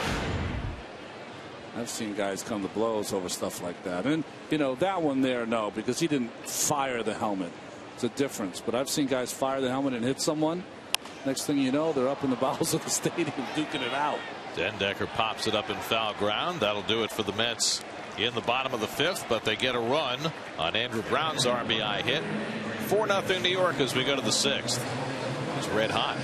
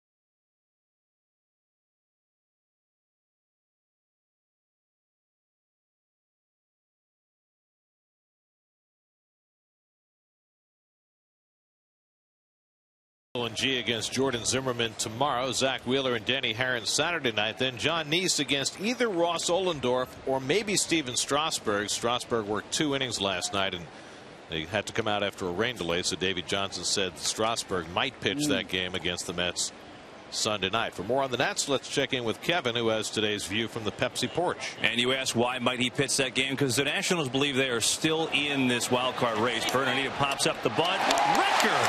What a play! Bernardino retire. That's a whale of a play by Anthony Record. I'll continue with the thought on the National. I'm sure we'll look at the replay here. They've won 7 of 8. They're playing well. They are 7 back of the Reds in the wild card race. So obviously they've got a lot of ground to make up, but they feel like they're in it with an awful lot to go. And the schedule is favorable coming up. The next 5 series are against the Mets, Phillies, and Marlins. And the Phillies and Mets, they play twice of those next 5 series. A couple things have gone right for them. First of all, they've gotten healthy. That's been big. They got a couple guys like Harper and Span who are on long hitting streaks right now. Bullpen has gotten better. Clippard's been great. Davey Johnson's even talked about closing him. Storrin, since being recalled from AAA, has been very, very good. And then there's Jason Worth. Because the Nationals haven't played well, he has kind of been under the radar. But guys, last 50 games, Jason Worth batting .380. He's driven in 39. So the heartbeat is faint, but it's still there for the Nationals. Let's go back to you.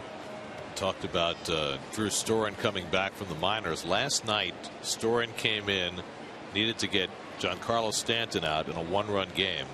Stanton hit one about 600 feet foul. I mean, it was the loudest foul ball you've ever seen. And then Storen got him out, and the Nats held on for a 1-run win. Good. Tyler Clippard can stop pouting. He's got his buddy back. Yeah, that was what happened the last time the Mets were in town. Yep. Storen was sent down, and Clippard ripped Nats management for the way they handled that situation. Well, the Nats have been flirting with 500 all year, but as Kevin said, 7-1 in their last 8 games. They're a couple of games over now, and they've got a shot. I mean, I hate to say this, but we've seen teams come from 7 games down before this late in the season or later. especially hate to say that when the Phillies are in town. Curveball, strike 3 call. Boy, Carlos Torres is on his game today. 6 strikeouts for Torres. That matches his career high. Well, he's been hitting corners. He's got a perfect umpire back there, and this curveball that he doesn't throw very often, surprising young.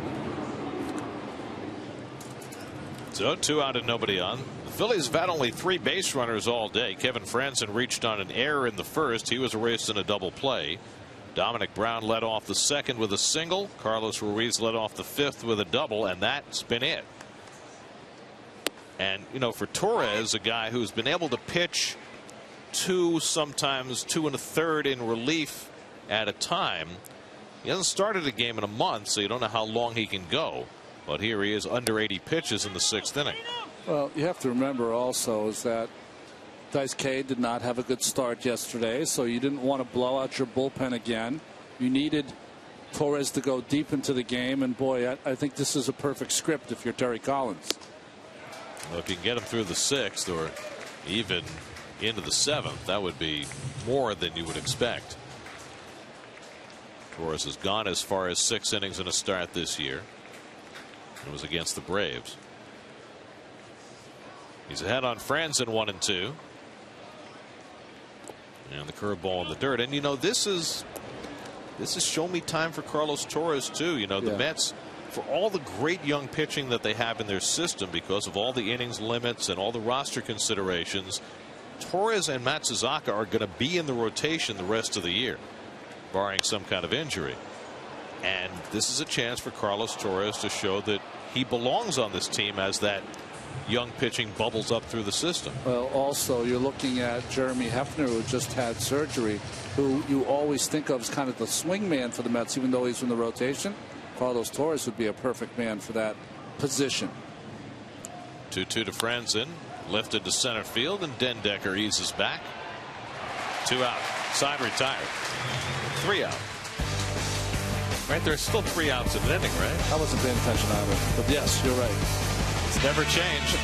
6 scoreless innings for Carlos Torres in a 4-0 Met lead.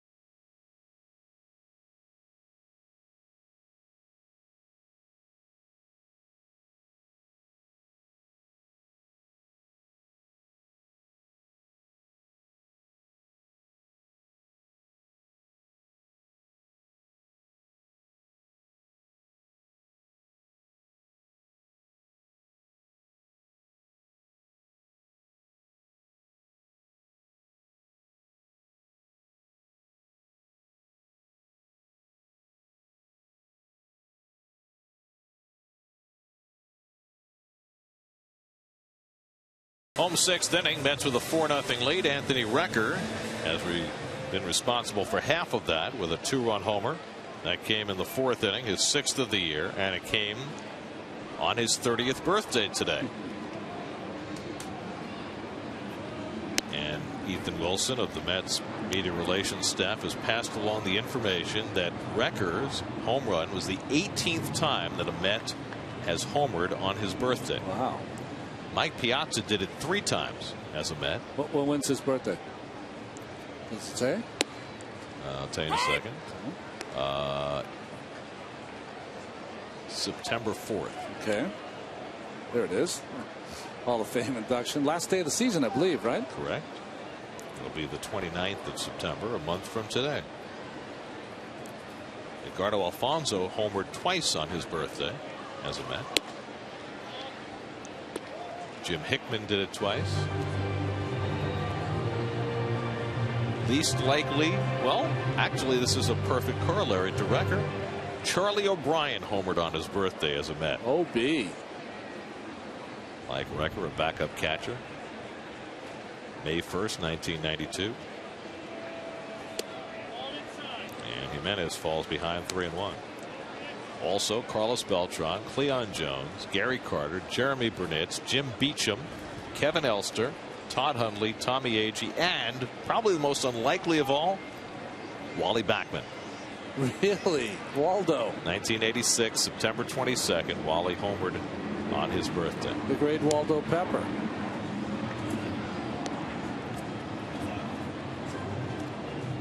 Of course, there are only half of the players in Major League Baseball who ever get a chance to homer on their birthday. The rest were not born in the proper months. Like Keith. The only time Keith could homer on his birthday would be in the World Series. Postseason, yep. Keith's birthday, what's 20th of October? October 20th, same as Mickey Mantle. Oh, wow. Makes sense. Well, that's why he said he always loved the number 7. Number 7.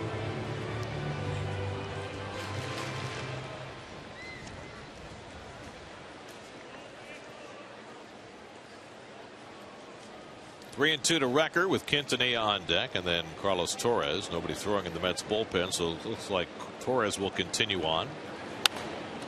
Recker fouls off another one. Recker getting the start today, giving Travis d'Arnaud a day off, and it's been a rough go for d'Arnaud at the plate. Just 3 for 28. He's hit a couple balls hard, but overall just has not seemed to be in much of an offensive rhythm. Well, you know, Travis d'Arnaud does not need me to come to his side, but what happens for these young catchers, other than trying to learn a pitching staff that they haven't caught, is it's very heady, folks. They come to the ballpark very early. They spend an inordinate amount of time going over hitters and scouting reports, and they try to take that all into the game and then work with what the pitcher has that night. It's a lot to ask of the young catchers these days, and also add 2 hits a game if you can. Doesn't shock me when young catchers get off to a tough start offensively. Do you think it's easier if a young catcher is catching a veteran staff where pitchers are more likely to be calling their own game? No, it makes it worse.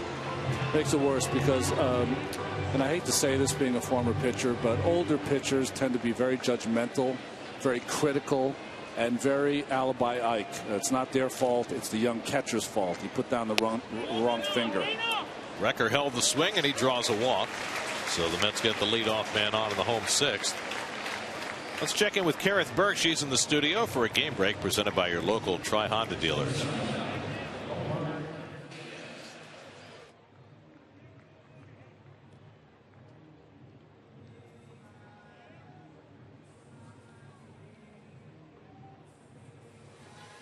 It's just one more thing. He'll come back tomorrow. He hit 2 home runs.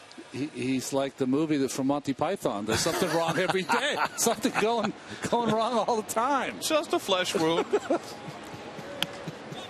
Quintanilla pops one up on the infield. Who's going to get it? And the answer is Michael Young, the third baseman. And Quintanilla is retired. I mean, he's had a hip injury. He fouled one off his knee. He fouled one off his shin. He had, what was the other thing he had? A hip. Right. He had a bad hip. But there was one more. Yeah. Oh, he had the abdominal injury. That's right. Right? So he's had all those things, and he still goes out and hits a home run every day. So he'll be fine. Carlos Torres is struck out and walked. Batting here with Recker at first and 1 out. And takes the pitch low. Watch right before the pitch is delivered. Torres will hop up about 2-3 inches up in the box, get closer to fair territory. Helps you get that ball fair. It's a veteran move by the youngster.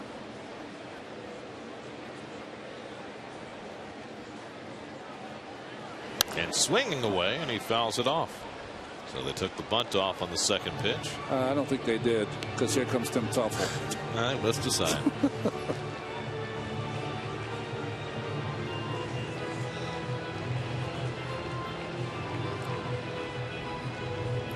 Driver on the majors presented by Acura. 4th home run in the last 3 games for Brandon Moss, and the A's lead Max Scherzer and the Tigers 6-2 in the 6th. Bruce Chen seems to go on and on. Kansas City leads Minnesota 3-1. And Torres gets the bunt down, a nice one, and Jimenez makes the play. 1-3 on the sacrifice, first of the year for Torres. Justin DeFreitas up in the bullpen for the Phillies. Eric Young coming up with a runner at second and 2 out. Young is 1 for 3, singled and scored a run in the 3rd.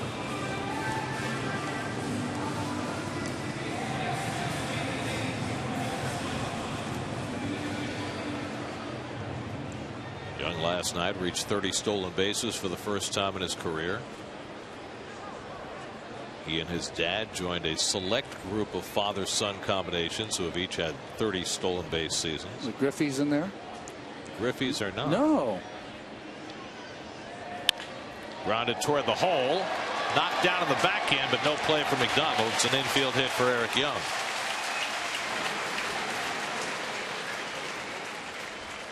So Young has his second hit of the game.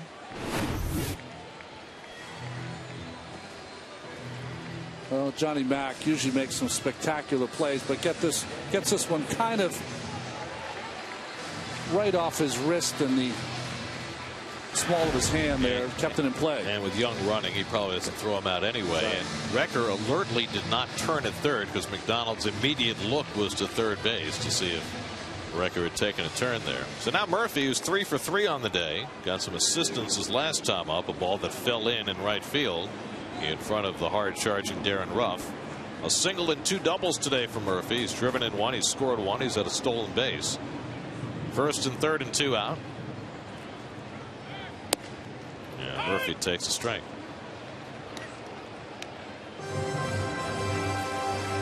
Well, Carlos Torres is going to go back to the mound for the 7th inning. The longest start of his career was 7 innings, and that was 4 years ago while pitching for the White Sox.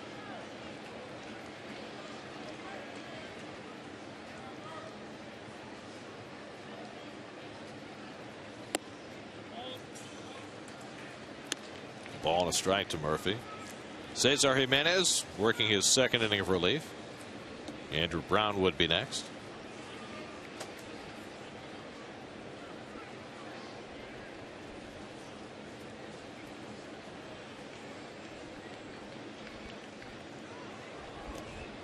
We're talking about players accomplishing things on their birthday and mentioned Keith. Keith did not ever hit a home run on his birthday. Yeah. But he did something better. 1982, the Cardinals won the World Series on his birthday.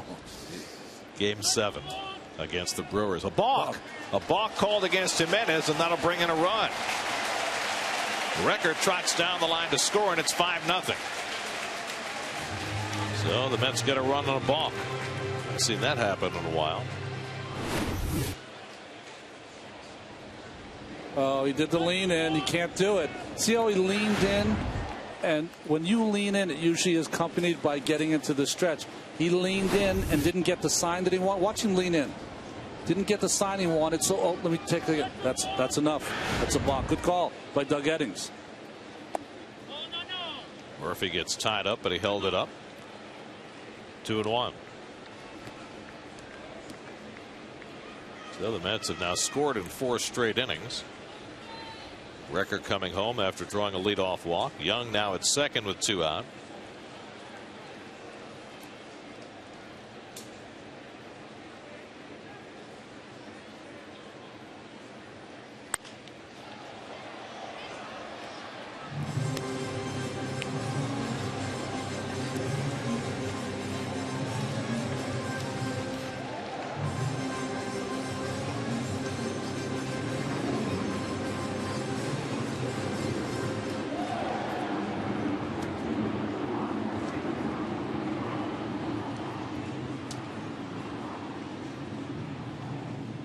Now Jimenez with a 2-2, and Murphy has to jump back. Full count.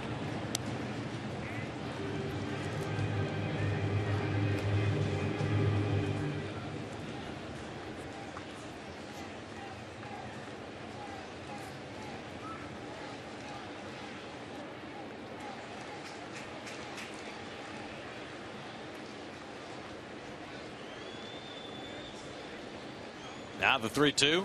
And Murphy hits it one through the hole, a base hit. Young around third and heading home. Brown's throw to the plate is not in time. Murphy down to second. His fourth hit of the day produces his second run batted in, and it's 6-0 New York. A big day for Daniel Murphy. His fourth four-hit game this year. Well, the defense positioning of the Phillies here, although looked like it was going to be a hit, but that is where Murph likes to use that part of the ballpark. That throw not close by Brown. Short hop Ruiz. Well, his first 3 hits today came to right field. That's pretty unusual for Murphy. That more of a typical Murphy hit.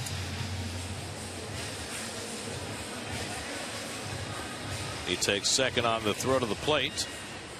Ryan Sandberg comes out to talk to the home plate umpire Doug Eddings, and he'll make a double switch. So the Mets have tacked on 2 in the 6th inning. Justin DeFreitas coming in. The call to the bullpen brought to you by Verizon Wireless. We'll be right back to Citi Field.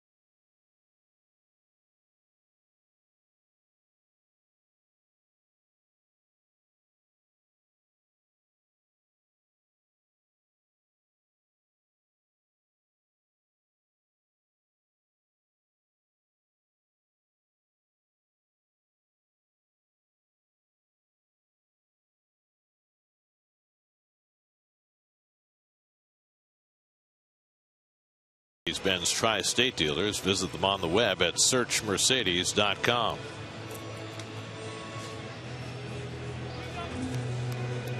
Changes for the Phillies. Michael Young moves from third base to first base. Pete Orr comes in to play third base. He'll bat 7th where the pitcher had been. And the new pitcher Justin DeFreitas hits number 2 in the order. Well, that ERA is good, but DeFreitas has done better on the road. Last 27 at bats against him, only 4 hits away from Citizens Bank Park. Finished off the 8th inning for the Phillies on Tuesday night. Worked a 1-2-3 inning. Andrew Brown first man to face him, with Murphy at second and 2 out. 2 runs home for the Mets here in the 6th. And Brown swinging and missing, 0-1. Brown had an RBI single his last time up. Just punched one over the first baseman's head and into right field to drive in his 17th run of the year. That's 17 RBIs in just 98 at bats for Brown. He's gotten to play more and more recently, and he has been productive. Hitting well over 350 in the month of August. You know, in this booth, I leave the hitting, of course, to the master and Keith, but the one thing you notice about Andrew Brown is the bat speed that he has, that is exceptionally better than some of the other Mets hitters.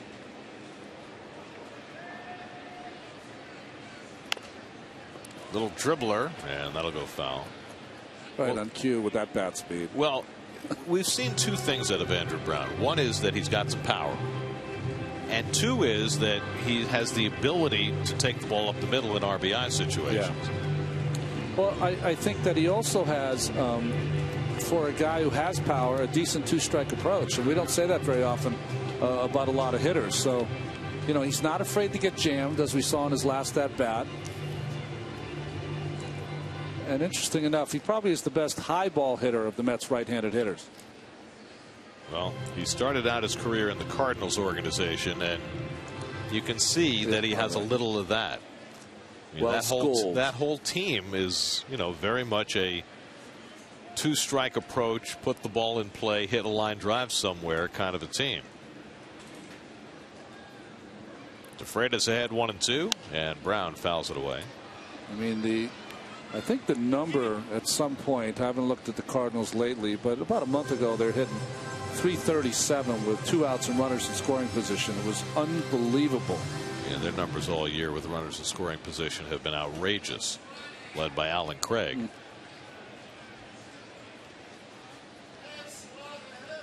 DeFreitas ahead 1-2, and Brown goes down on the breaking ball to end the inning. But the Mets add a couple, one on a balk, the other on Murphy's 4th hit of the day. Carlos Torres heads back to the mound with a 6-0 lead.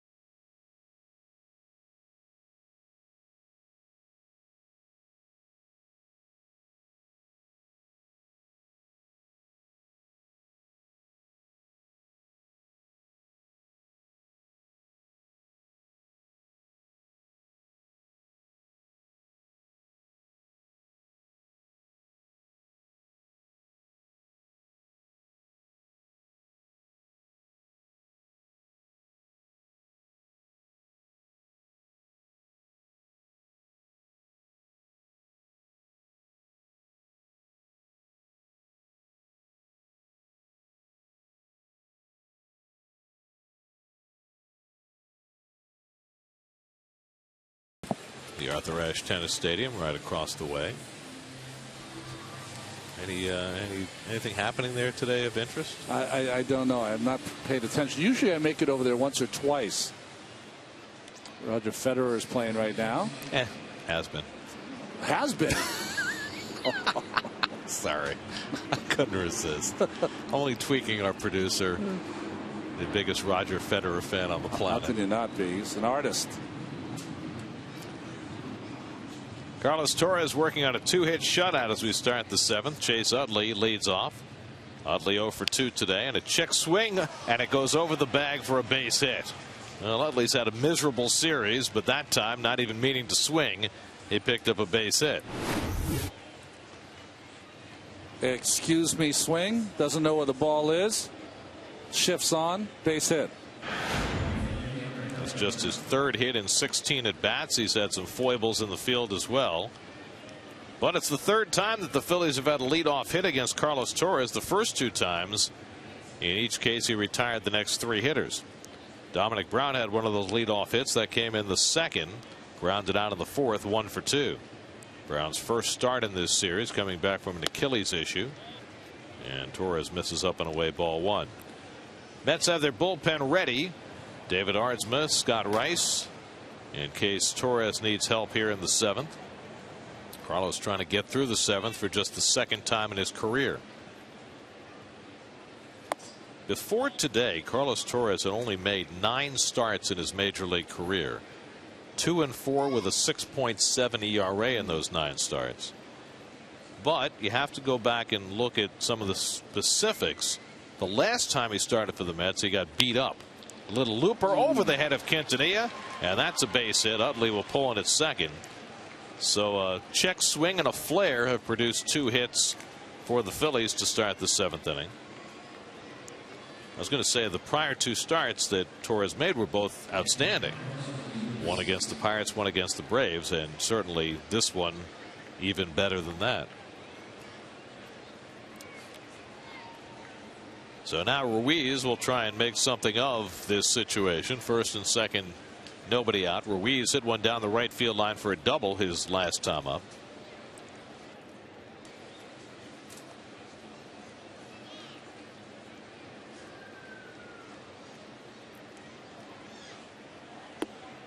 And the curveball misses for ball 1. Got to walk through this situation if you're a pitcher. Ruiz is up there. He knows they're down 6. See Ruff on deck. He's trying to go big on you. He's trying to take you out of the ballpark. So what do you do as a pitcher? Keep the ball down. Keep it away. Let him try to pull it. Get yourself a ground ball. Sometimes as a pitcher, Gary, you can tap into what a hitter is trying to do and use that against him. Utley is on second. Brown at first with nobody out.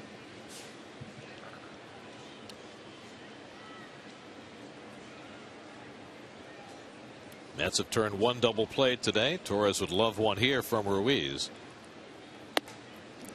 But he misses high. 2-1. And see, he's getting a little tired. That cutter is not cutting. It's up in the strike zone. Those are telltale signs for a manager. Terry's got a little rope here with a 6-0 lead, but keeping a close eye on Torres. And Ruiz fouls it back. 2-2. Well, that's a little break that you get sometimes as a pitcher. That ball's out of the strike zone. Probably should be 3-1, but Ruiz wanted to go deep. He gets a pitch up in his eyes and goes for it. It's hard to do, but sometimes when you're in these games, you don't want to add. Sometimes you want to subtract. Just keep it down, keep it away, let them get themselves out.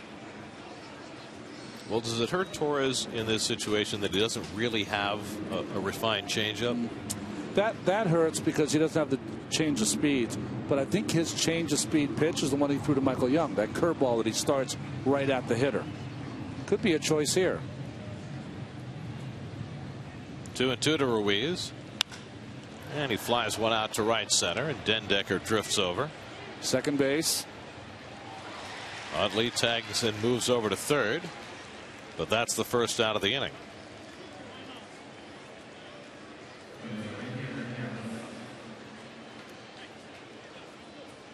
Nothing flashy out of Dendecker today, but he's handled everything that's come his way in his major league debut.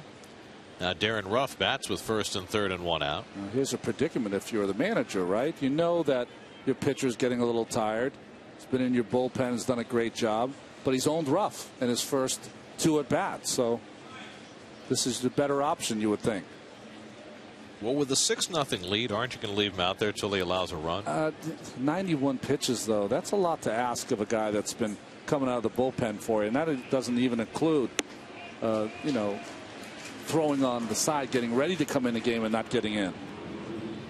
And even pitched in relief in the first game of this series on Monday and got a couple of outs on what was his normal throw day. Pete Orr on deck and ready for his first at bat of the day. And Ruff unable to catch up with that fastball. Orr's got it up there at 92. All arms aren't equal on a staff. Some are treated more valuable than others. Well, this was Matt Harvey's day to pitch. And this is not Matt Harvey on the mound, but so far he's given the Mets everything they could have possibly asked for. 0-2 to Ruff. And he goes outside, 1-2. The most pitches that Torres has thrown in a game this year is 96. That was in that second start when he went 6 innings against Atlanta. As Harvey can only watch.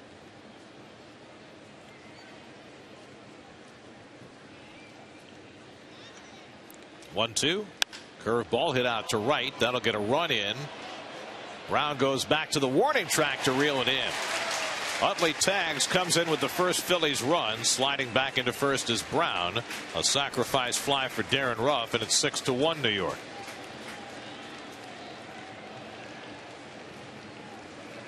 I know this is weird to say, but you'll take that if you're Carlos Torres. Gave up a run, got a key out.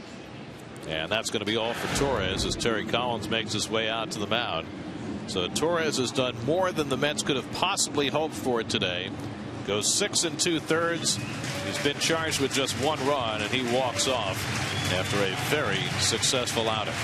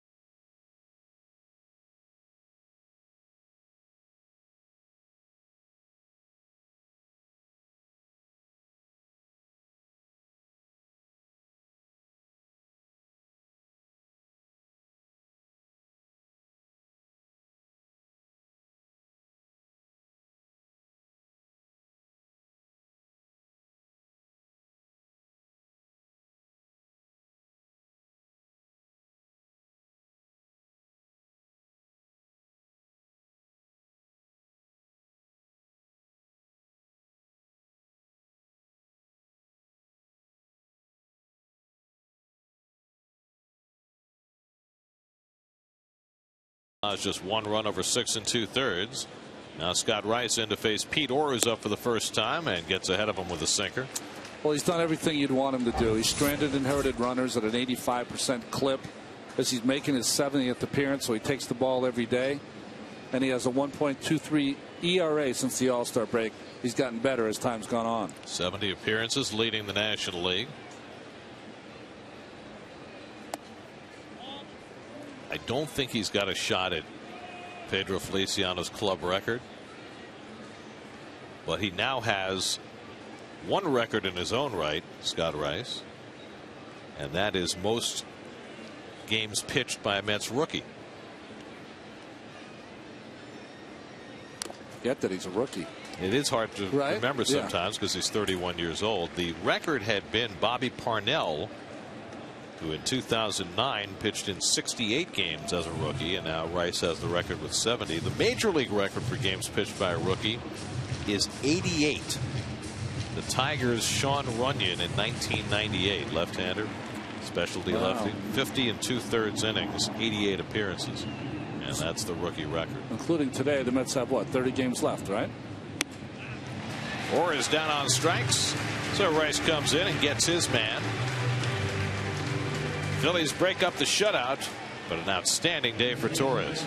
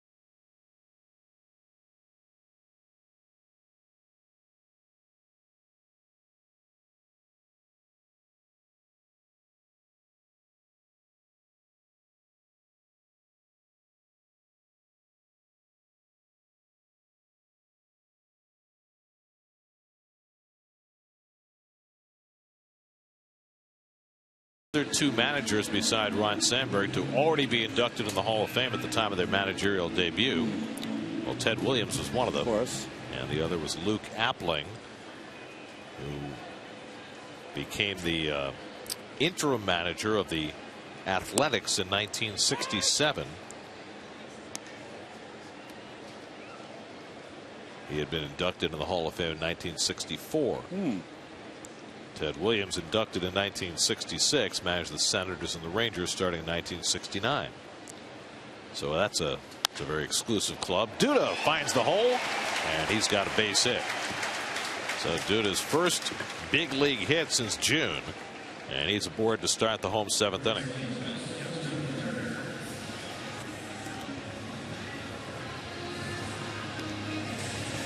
Let's see how much conversation happens between Mr. Eddings and Mr. Turner here in this, maybe Turner's last at bat.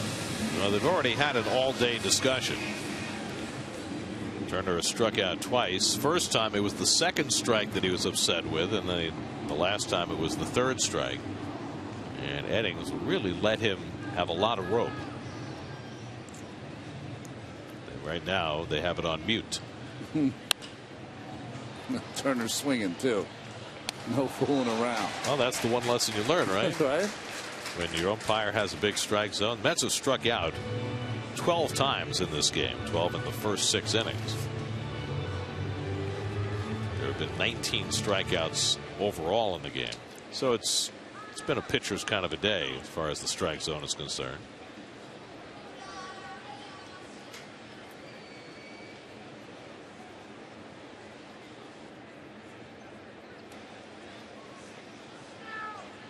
There goes Duda. It's a hit and run play, and Turner fouls it off. What?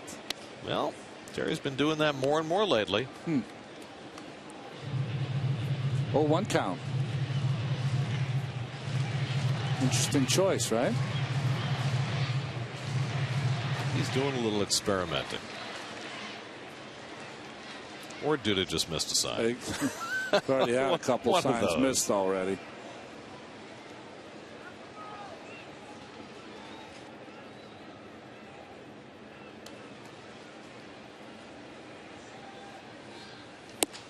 Off the plate, 1-2 to Turner.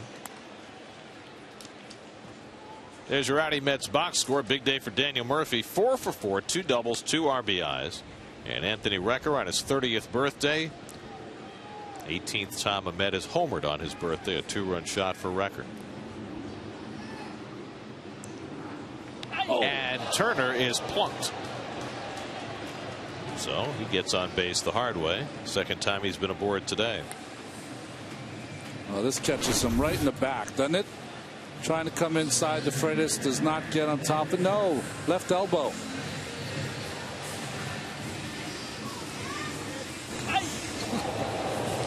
You could hear Turner up here go. Gets him that much closer to Ron Hunt on the Mets all-time list. 41, right? One ahead of David Wright. So the Mets have the first 2 men on, and Matt Dendecker gets another chance for his first big league hit. He's gone 0 for 3 today. 2 strikeouts and a foul pop-up. Batting here with first and second and nobody out. And the curveball from DeFreitas misses for ball 1. Matt Dendecker out of the University of Florida, making his major league debut today.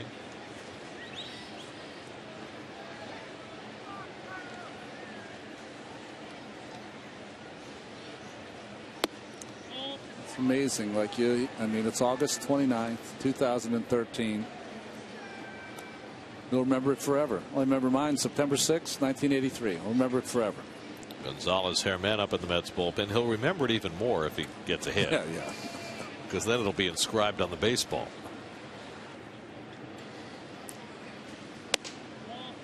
And DeFreitas falls behind him 3-0. I got a hit in my first game, but you didn't. If you're a pitcher and you got a hit, you didn't collect the baseball. It wasn't. First strikeout? They didn't save those in those days, did they? It was Joe Morgan. I wasn't going to take the ball. I mean, come on. Dendecker takes a strike. First win, you have that one, right? First win, I do have that one. In fact, John Stearns gave it to me after the game in the Pittsburgh clubhouse. I'll never forget it. That he thought enough of it to retrieve the ball. Nice. Here's a 3-1, and Dendecker fouls it off. 91-mile-an-hour fastball, 3-2.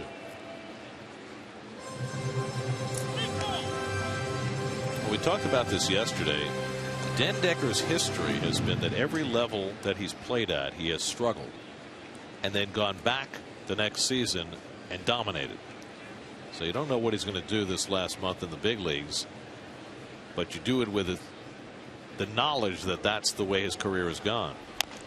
He tops this one back to the mound. DeFreitas takes his time, goes to second, and gets a forced play there. Never had a chance to turn 2, so he took his time and got Turner for the first out.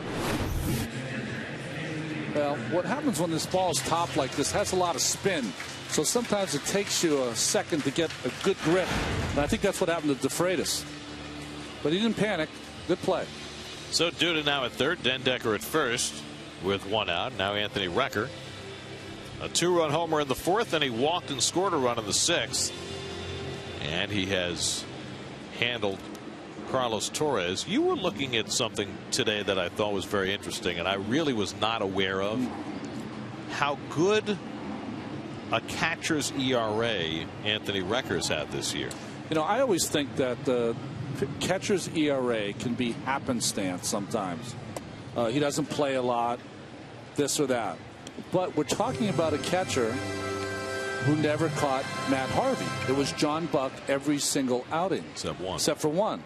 So you're talking about the guy who has the lowest ERA is throwing to one catcher. It's not Recker, and his is 2.98. To me, that makes it very impressive. And lower after today, the way Carlos Torres pitched. You know, he's not a kid. He said he's 30 years old. He's fighting for a job, too. He's saying, hey, if Darno's your number 1, I'm your number 2.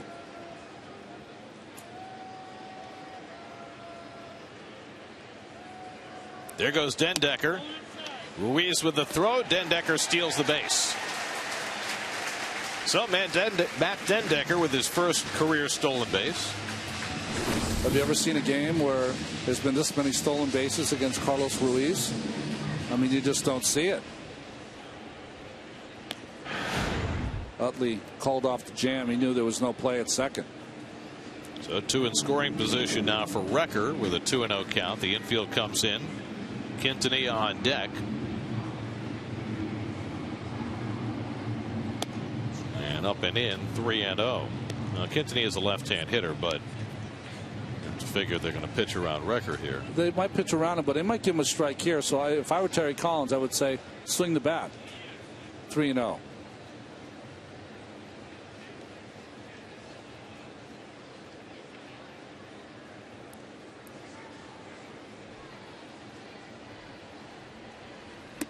Breaking ball on 3-0.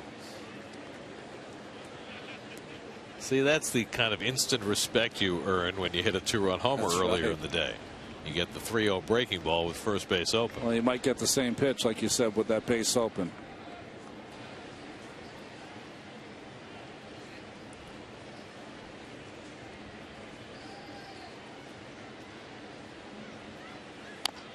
And he did. And he fouled it off, 3-2.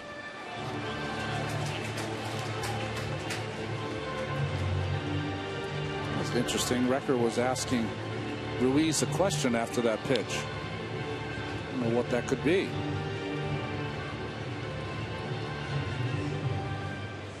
Now this is the pitch that could surprise you. Sometimes you get those two breaking balls, 3-0, 3-1. They might try to sneak a piece of cheese by you. Fastball. 3-2 from DeFreitas, and he throws the breaking ball, and Recker is on base again, able to stop the swing. So Recker on base for the third time today, and the Mets have the bases loaded with Omar Quintanilla coming up. So a single, a hit by pitch, and a walk load him up.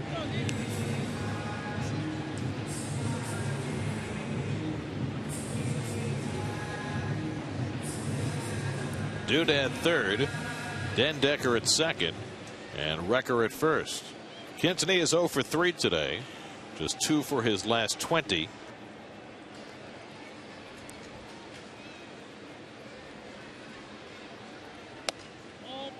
Middle infielders for the Phillies a little tighter than you'd expect. I mean, Quintanilla is not a burner going down the line, so you'd figure you should be able to double him up. And Utley especially playing well in from double play depth.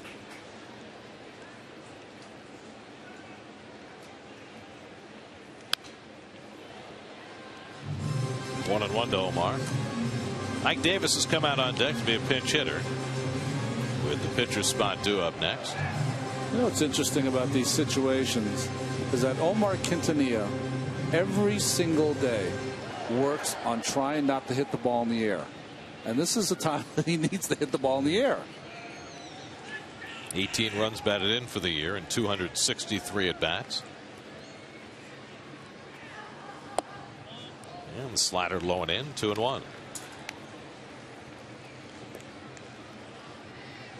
Philly pitchers have now walked 5 and hit a batter today to go with the 12 strikeouts. It's a lot of pitches. Right. A lot of pitches without the ball being put into play. 2-1, and there's ball 3. 2-1 breaking ball to a 220 hitter with the bases loaded. Yeah, it's just it's the wrong call. It's the wrong pitch. What are you trying to do here? Trying to get a ground ball. DeFreitas has a good sinker. That's the pitch to go with. You know, a lot of times you get into the mode and you got to snap yourself out of it of trying to trick hitters all the time. Sometimes you got to pitch to contact.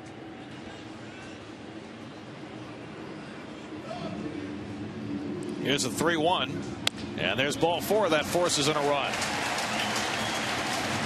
Well, the Mets have scored a run on a balk. Now they score a run on a bases loaded walk, and it's 7-1 New York. So Quintanilla gets the RBI, bringing Duda home and earning DeFreitas a visit from Rich Doobie, the Philly pitching coach. You know, think about it. Rich Doobie has not had to do this in a few years. Go out and have conversations with his pitchers concerning walking hitters, not being aggressive. He's probably had the most aggressive staff the last 5 or 6 seasons. Well, the Phillies unaccustomedly have the worst staff ERA in the National League, dead last at 4.20 coming into the day. Well, what this prolonged inning has done here in the 7th is guarantee another turn at bat today for Daniel Murphy, who will be seeking to become the first Met to get 5 hits in a game since Ronnie Paulino did it in Philadelphia the night we got Bin Laden. That's right. Right? And May 1st, 2011. If I remember right, wasn't he on the DL, and that was his first game off the DL that he got those 5 hits? Exactly right.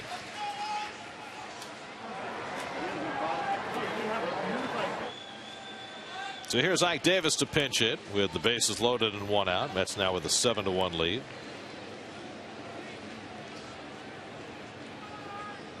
And Ike first pitch swinging, 0-1.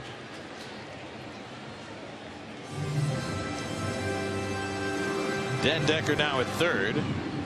Recker at second, and Quintanilla at first with 1 out. Ike is 1 for 7 in this series.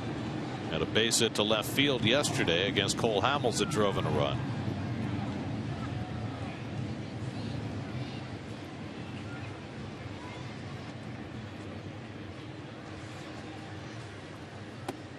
The ball and a strike to Davis.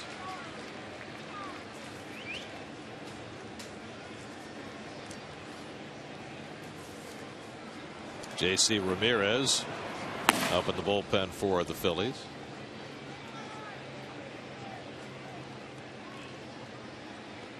One to Ike, and a high fastball has him reaching 1-2.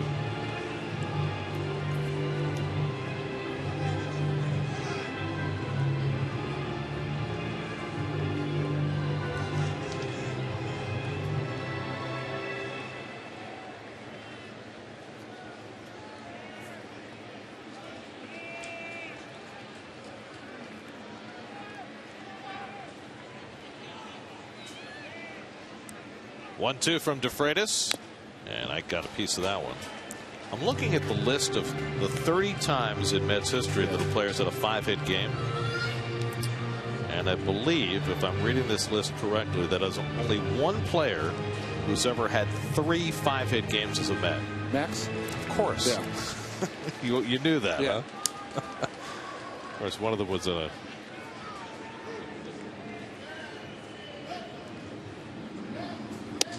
It's outside. Now if I'm reading this correctly, he did it. He had all 3 in the same season in 1985. 85. 1 in the 19-inning game. No. 1 in Montreal, 1 in San Diego, and 1 in St. Louis. Wow. August, September, and October of '85. 3 5-hit games. Davis hits it foul down the left side. Because I know he went for the cycle in Atlanta in that 19-inning game, but I guess he didn't. I think he only had 4 hits in that game. Only 4.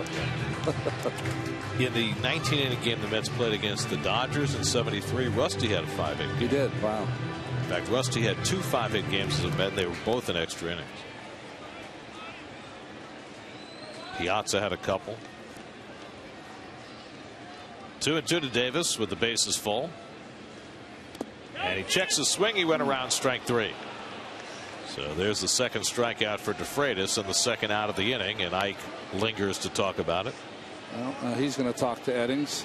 Jesus Christ. I think what irritates hitters more than anything else is when 2 strikes, runners on the base, when the home plate umpire doesn't ask for help. I think that irritates them, whether it's right or not.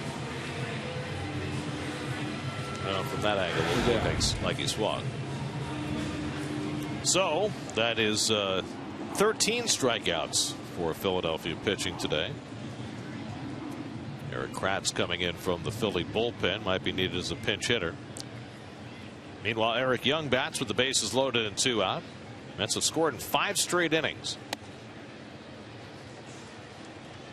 Mets have been so run starved over the last week or so. Just 13 runs in the last 7 games coming into today, but a 7 spot this afternoon. Eric Young is 2 for 4, a couple of singles.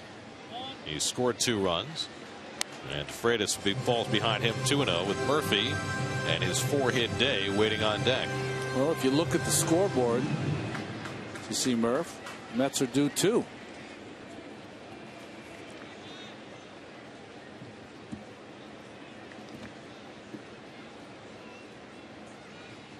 And Young drives one to deep right field. Back goes Ruff. It's over his head and off the wall. Landecker scores. Recker scores. Quintanilla scores. Young to third with a 3-run triple. 10-1 New York.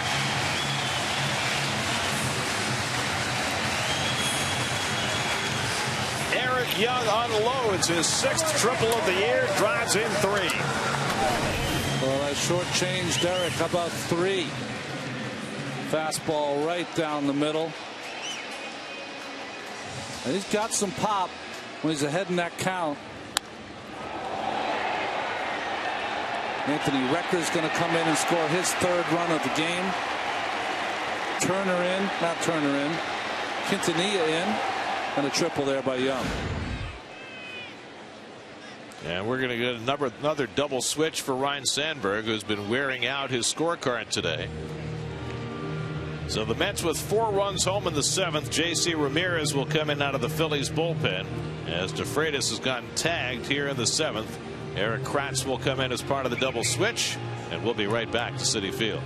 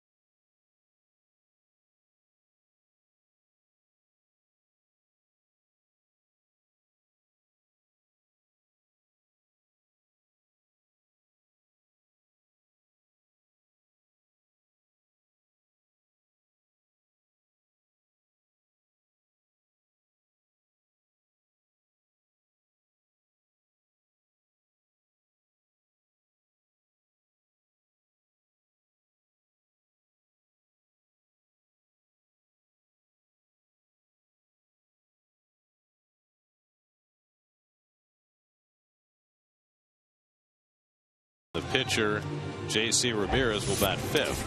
Well, Ramirez was involved in the trade for Cliff Lee when he went to Seattle for Philippe Aumont and J.C. Ramirez for Cliff. Well, the Mets with a breakout day, and Daniel Murphy has been front and center. Murphy 4 for 4, 2 singles, 2 doubles, an RBI, a run scored. Trying to become the first Met in 2 years to put together a 5-hit game, and he pulls one just foul. 0-1. Eric Young with 3 hits, 3 RBIs. Anthony Recker a 2-run homer. It's been a big day all the way around. It's been a rough year for the Mets at Citi Field. And here's an idea how rough. It's only the 2nd time this year the Mets have scored in double digits at home. First time, opening day. Little tapper to shortstop, and it's cut off by Orr, who throws out Murphy, and the side retires. So Murphy retired for the first time today, but the Mets put up 4 and lead at 10-1 after 7.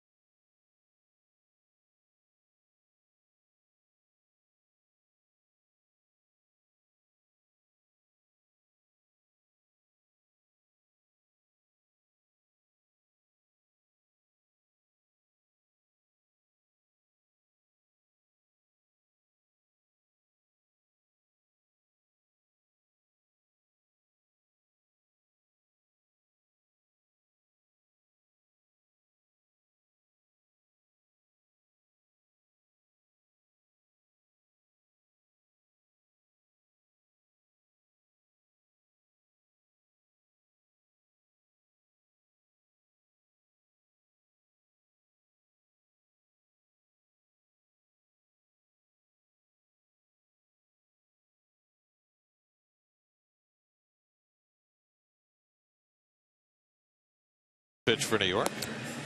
Well, man, you can see those numbers presented by Caesars Atlantic City. Great numbers. Only the walks are the only issue with Gonzalez Herman. Other than that, just outstanding since being called up. His last outing, a perfect example. Monday night against the Phillies, he got a couple of outs, issued a couple of walks, and then got himself out of trouble by getting Dominic Brown on a foul pop-up. John McDonald will lead off for the Phillies. McDonald getting the start at shortstop today, giving Jimmy Rollins the day off. The Phillies only have 2 players left on their bench, Rollins and Cody Ashe, who we remember came out of the game with a hamstring issue last night, is probably not available today, although they think, remember last night they called it a strain/cramp for Ashe. Where is that today? It's more on the cramp side. Oh. They're hoping. I think Mr. Ashe's hoping too, right? Well, you know, he's a rookie getting a chance to play his first month in the big leagues. It was really a lesson in watching a young player not wanting to come off the field because he knew this is his one chance to shine. McDonald 0 for 2 today, 5 for 60 on the season, and he pops one foul off the left side. John McDonald is 38 years old. This year he's playing with his 3rd different team.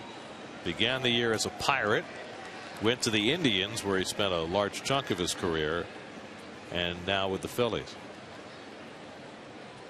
Well, John McDonald is the kind of player that you would love to have if you have a first division club, because he's a guy that can pick it late, get in occasionally. He's like a Nick Punto kind of player for the Dodgers. And he mixes in a base hit. So the Phillies have the leadoff man on in the 8th. And now Roger Bernardino will bat for the 2nd time. Bernardino came on a double switch, and first pitch he saw from Carlos Torres, tried to bunt his way on, and Anthony Recker made a spectacular catch of a foul pop-up on that bunt. I mean, Recker, on a ball that wasn't hit very high in the air, went about as far as you'll ever see a catcher will go in foul ground to make a diving catch. You know, we didn't spend that much time on it because Kevin was giving us the Washington Nationals and how well they're playing. But full out sprint, lays out, and just gets it on the tip of his glove. It's been a pretty good 30th birthday for Anthony. Home run, couple of walks, and that catch. Ball and a strike to Bernardino, who has just had a miserable time of it in this series. Started the first 3 games. Yesterday went 0 for 6. He's 1 for 13 in the series.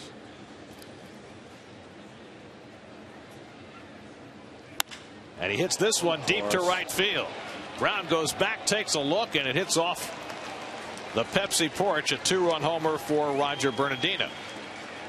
Well, his day has gotten a little better. It has, right? Cuts the Met lead to 10-3.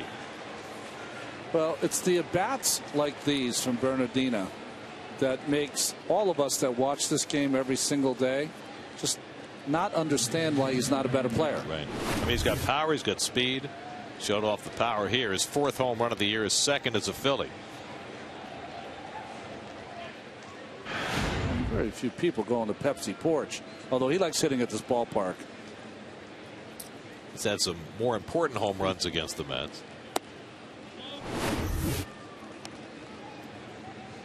Wow. Quite a view there right behind home plate.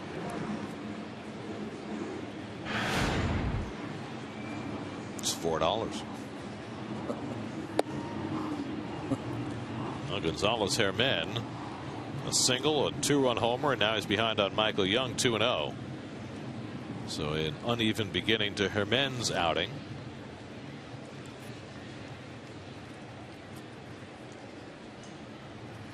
And Young hits one back to the mound. Herman has plenty of time. And that's the first out. New York Mets baseball on SNY is brought to you by your local Tri-Honda dealers. Hurry to your local Tri-Honda dealer for great deals on the 2013 Accord. By StubHub, next time you plan a trip to the ballpark, head to StubHub, where you can find great seats and earn great rewards. And by Audi, truth in engineering. Pedro Feliciano getting ready in the Mets bullpen. Mets with a 10-3 lead in the 8th. Here's Eric Kratz up for the first time. Came in a double switch the last half inning. Gratz, the backup catcher, caught the game on Tuesday night, went 0 for 3. He's made 50 starts this year. He's got some power. Started a lot early in the year when Ruiz was out with a 25-game suspension.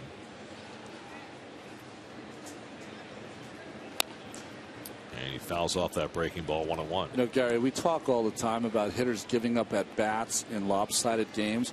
We never talk about relievers coming in a game and doing the same thing. You know, it scores 10-1. Sometimes it's hard for you to have the eye of the tiger. You go out there, the next thing you know, you're giving up a 2 or 3 spot. So each game, you've got to be mentally prepared. It's hard sometimes in these lopsided games. You know, we talk about that with closers, yeah. And you can almost understand it because they are such adrenaline hounds, yeah. Pitching in a 1-run game, trying to get the final 3 outs.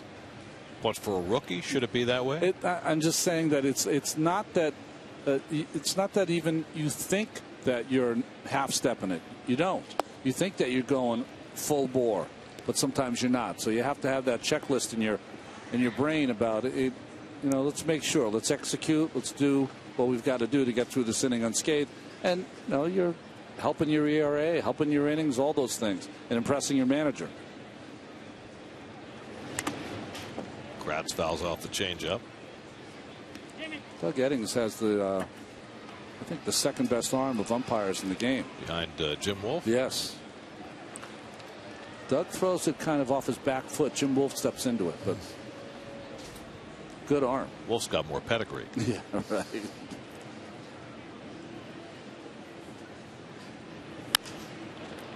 Fly ball out to right. Brown looking through the sunglasses, and there are 2 out.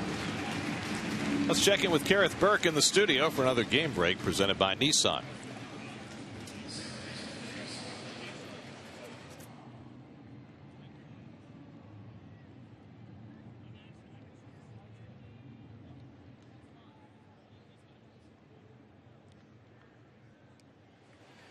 The one-time Met, Jason Vargas. How many people remember that? You and I. He came in a trade with a tall left-hander. He was a relief pitcher from the Marlins, right? I don't remember his name.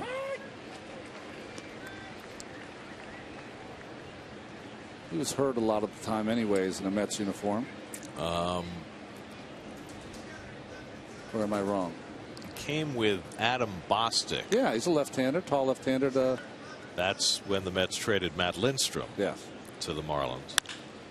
Smack to right center off the bat of Utley, and that'll get in the gap and go to the wall. Utley pulls in at second with a 2-out double, his second hit of the day. Talk about not giving up at bats late in the game in a tough series where you have not hit the ball well. Utley stays in there and gets a couple of late knocks.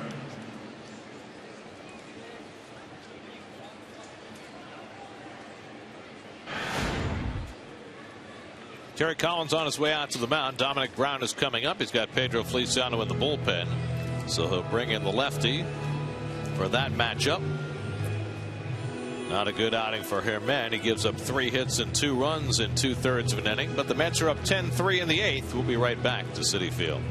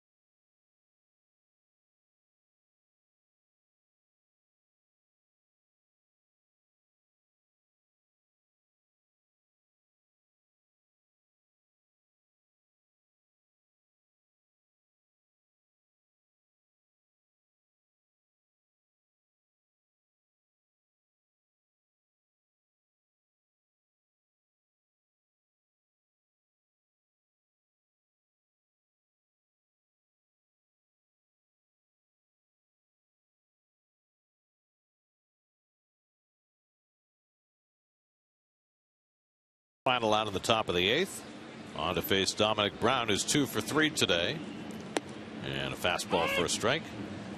Well, Feliciano's going to cut it. He's going to crossfire it. He's going to sink it. He's going to change up on it and slide it at a little over 80 miles an hour. Working back-to-back days. Got a couple of outs in the game last night. And he throws that at the hip of Brown and tries to get it to bend over. It doesn't. 1-1. Jimmy Rollins out on deck to bat for the pitcher, who's hitting in the 5-hole today.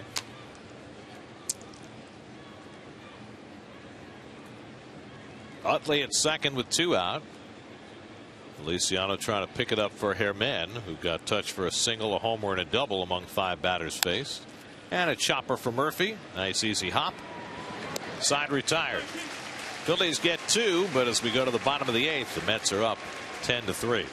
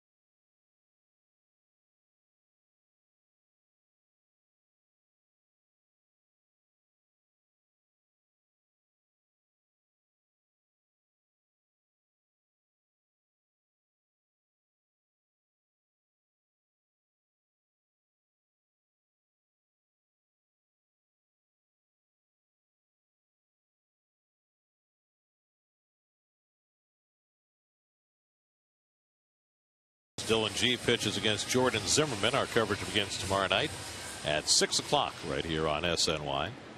Andrew Brown leads off for the Mets in the home 8th inning against J.C. Ramirez. Mets with a 10-3 lead.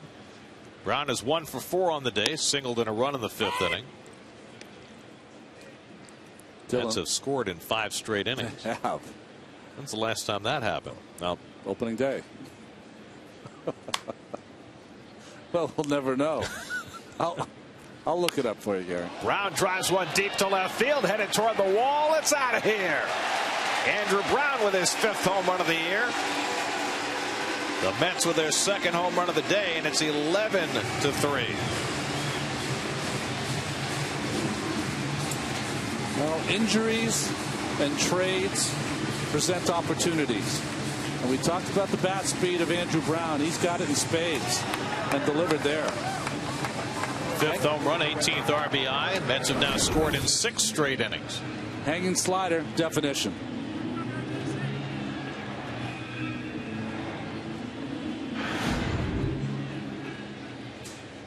So the Mets continue to add on. Now Lucas Duda, who's 1 for 3 and a walk in his first start in more than 2 months, and he fouls back the first pitch fastball. From behind the plate. Explosive off the bat of Brown. Well, Brown's now had 100 big league at bats this year. 5 homers, 18 RBIs. Very nice. And hitting right around, well, hitting 280. So it's a pretty nice line for Brown as Duda flies one out to left. And Dominic Brown is there. 1 out. Well, the Mets with 2 home runs today. Log on to sny.tv/Dwayne Reed to print out your coupon for $4 off any Vicks Dayquil or NyQuil 12-ounce or liquid caps. Redeemable at any Dwayne Reed or Walgreens store. And I needed the teeth whitener. All right, change it up. Yeah, you didn't move fast enough. Here's Justin Turner. Turner's been on base twice tonight with a walk and a hit batsman. He's also struck out twice and had lengthy conversations with Doug Eddings, the home plate umpire. Well, the Mets have now equaled their largest Citi Field output of the season. They scored 11 against the Padres on opening day. They have scored 11 against the Phillies today. They needed it, right? The way that things have been going. I mean, the one game that they won and scored some runs, Jonathan Neese drove in 3 of them. On the ground to McDonald at short. And Turner retired, 2 out. So one more crack for Matt Dendecker to get a hit in his first big league game. He's gone 0 for 4 today. He did reach on a fielder's choice in the 7th and steal his first base and score his first run. So he's got a couple of marks on the stat sheet. Well, Troy Hawkins has not yet worked over the last couple of days.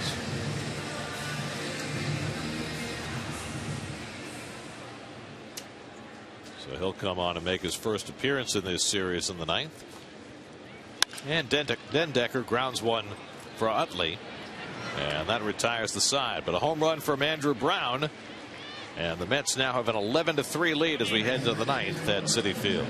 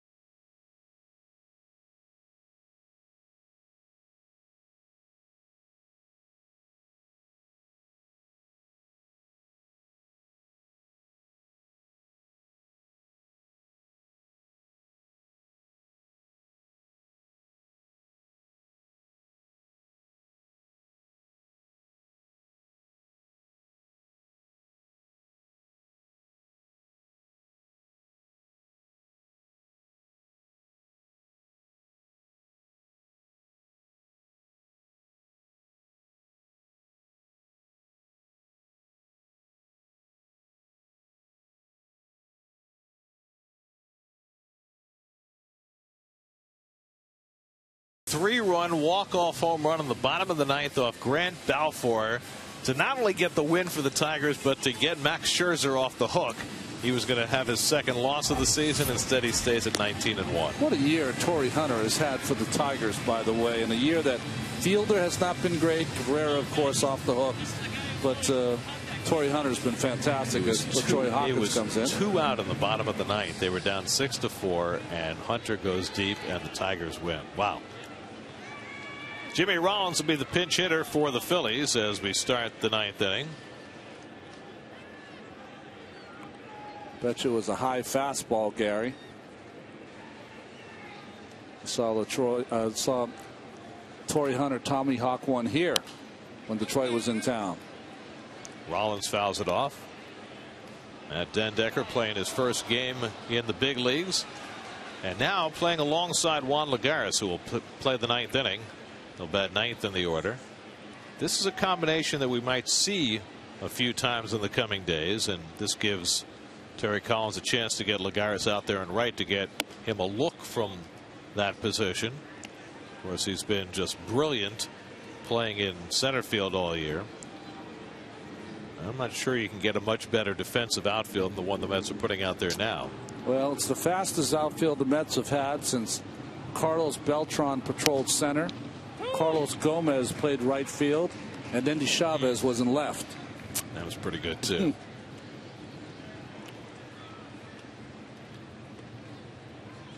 Rollins getting the day off today. 2 for 11 in this series. And Hawkins throws him a curveball and he fouls it off.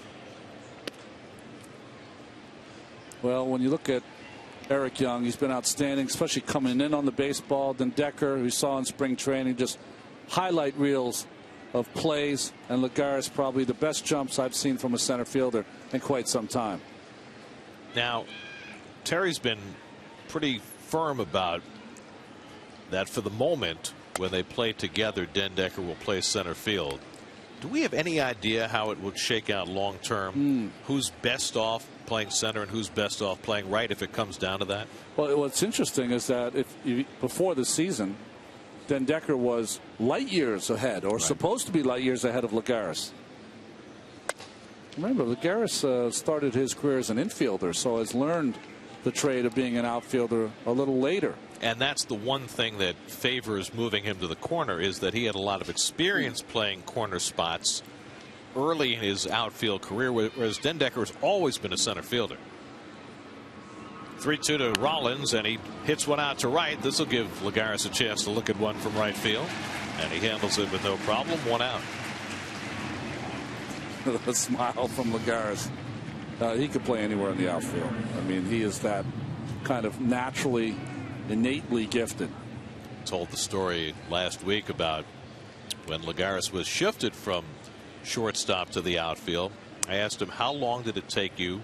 You played the infield your entire life. How long did it take you to feel comfortable? And I thought he'd say, a couple of months. He said a week. A week. Wow. Yeah, it just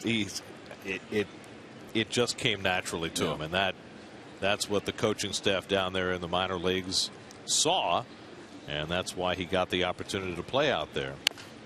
We heard today before the game from Terry Collins, and I've heard it from others. Do you get the comparison to Carlos Gomez when they make it to Juan Lagares?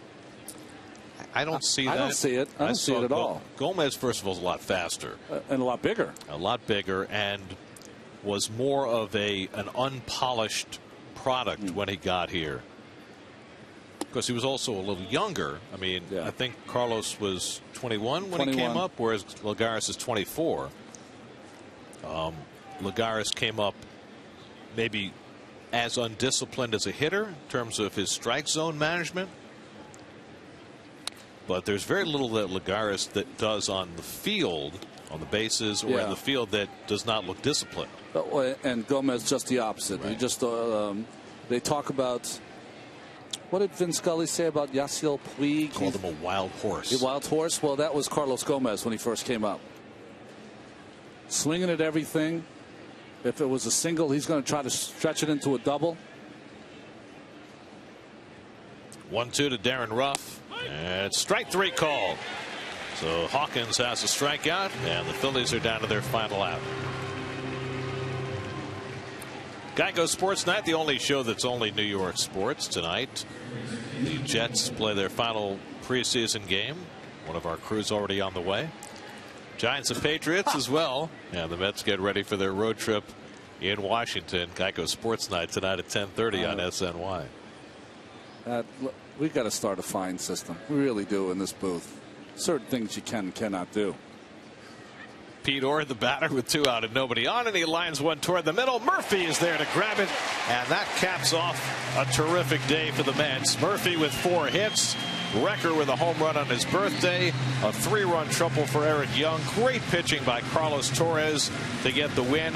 And the Mets get a split of the series with the Phillies with an 11-3 win. You know, if there's ever been a team, Terry Collins' team needed a laugher, and they got one today for a couple of reasons. One, Carlos Torres, after Matsuzaka could only go 4 innings, needed to go deep in the game.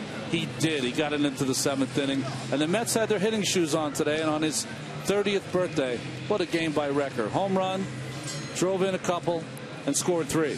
Even made a great catch on that foul bunt. And the Mets finish off a 3-6 homestand with an overwhelming victory. As you check out today's game summary presented by Astoria Federal Savings. Second longest start of Carlos Torres' career. Didn't walk a batter, struck out 6 to match a career high. The Mets matched their largest home output of the season as they beat the Phillies.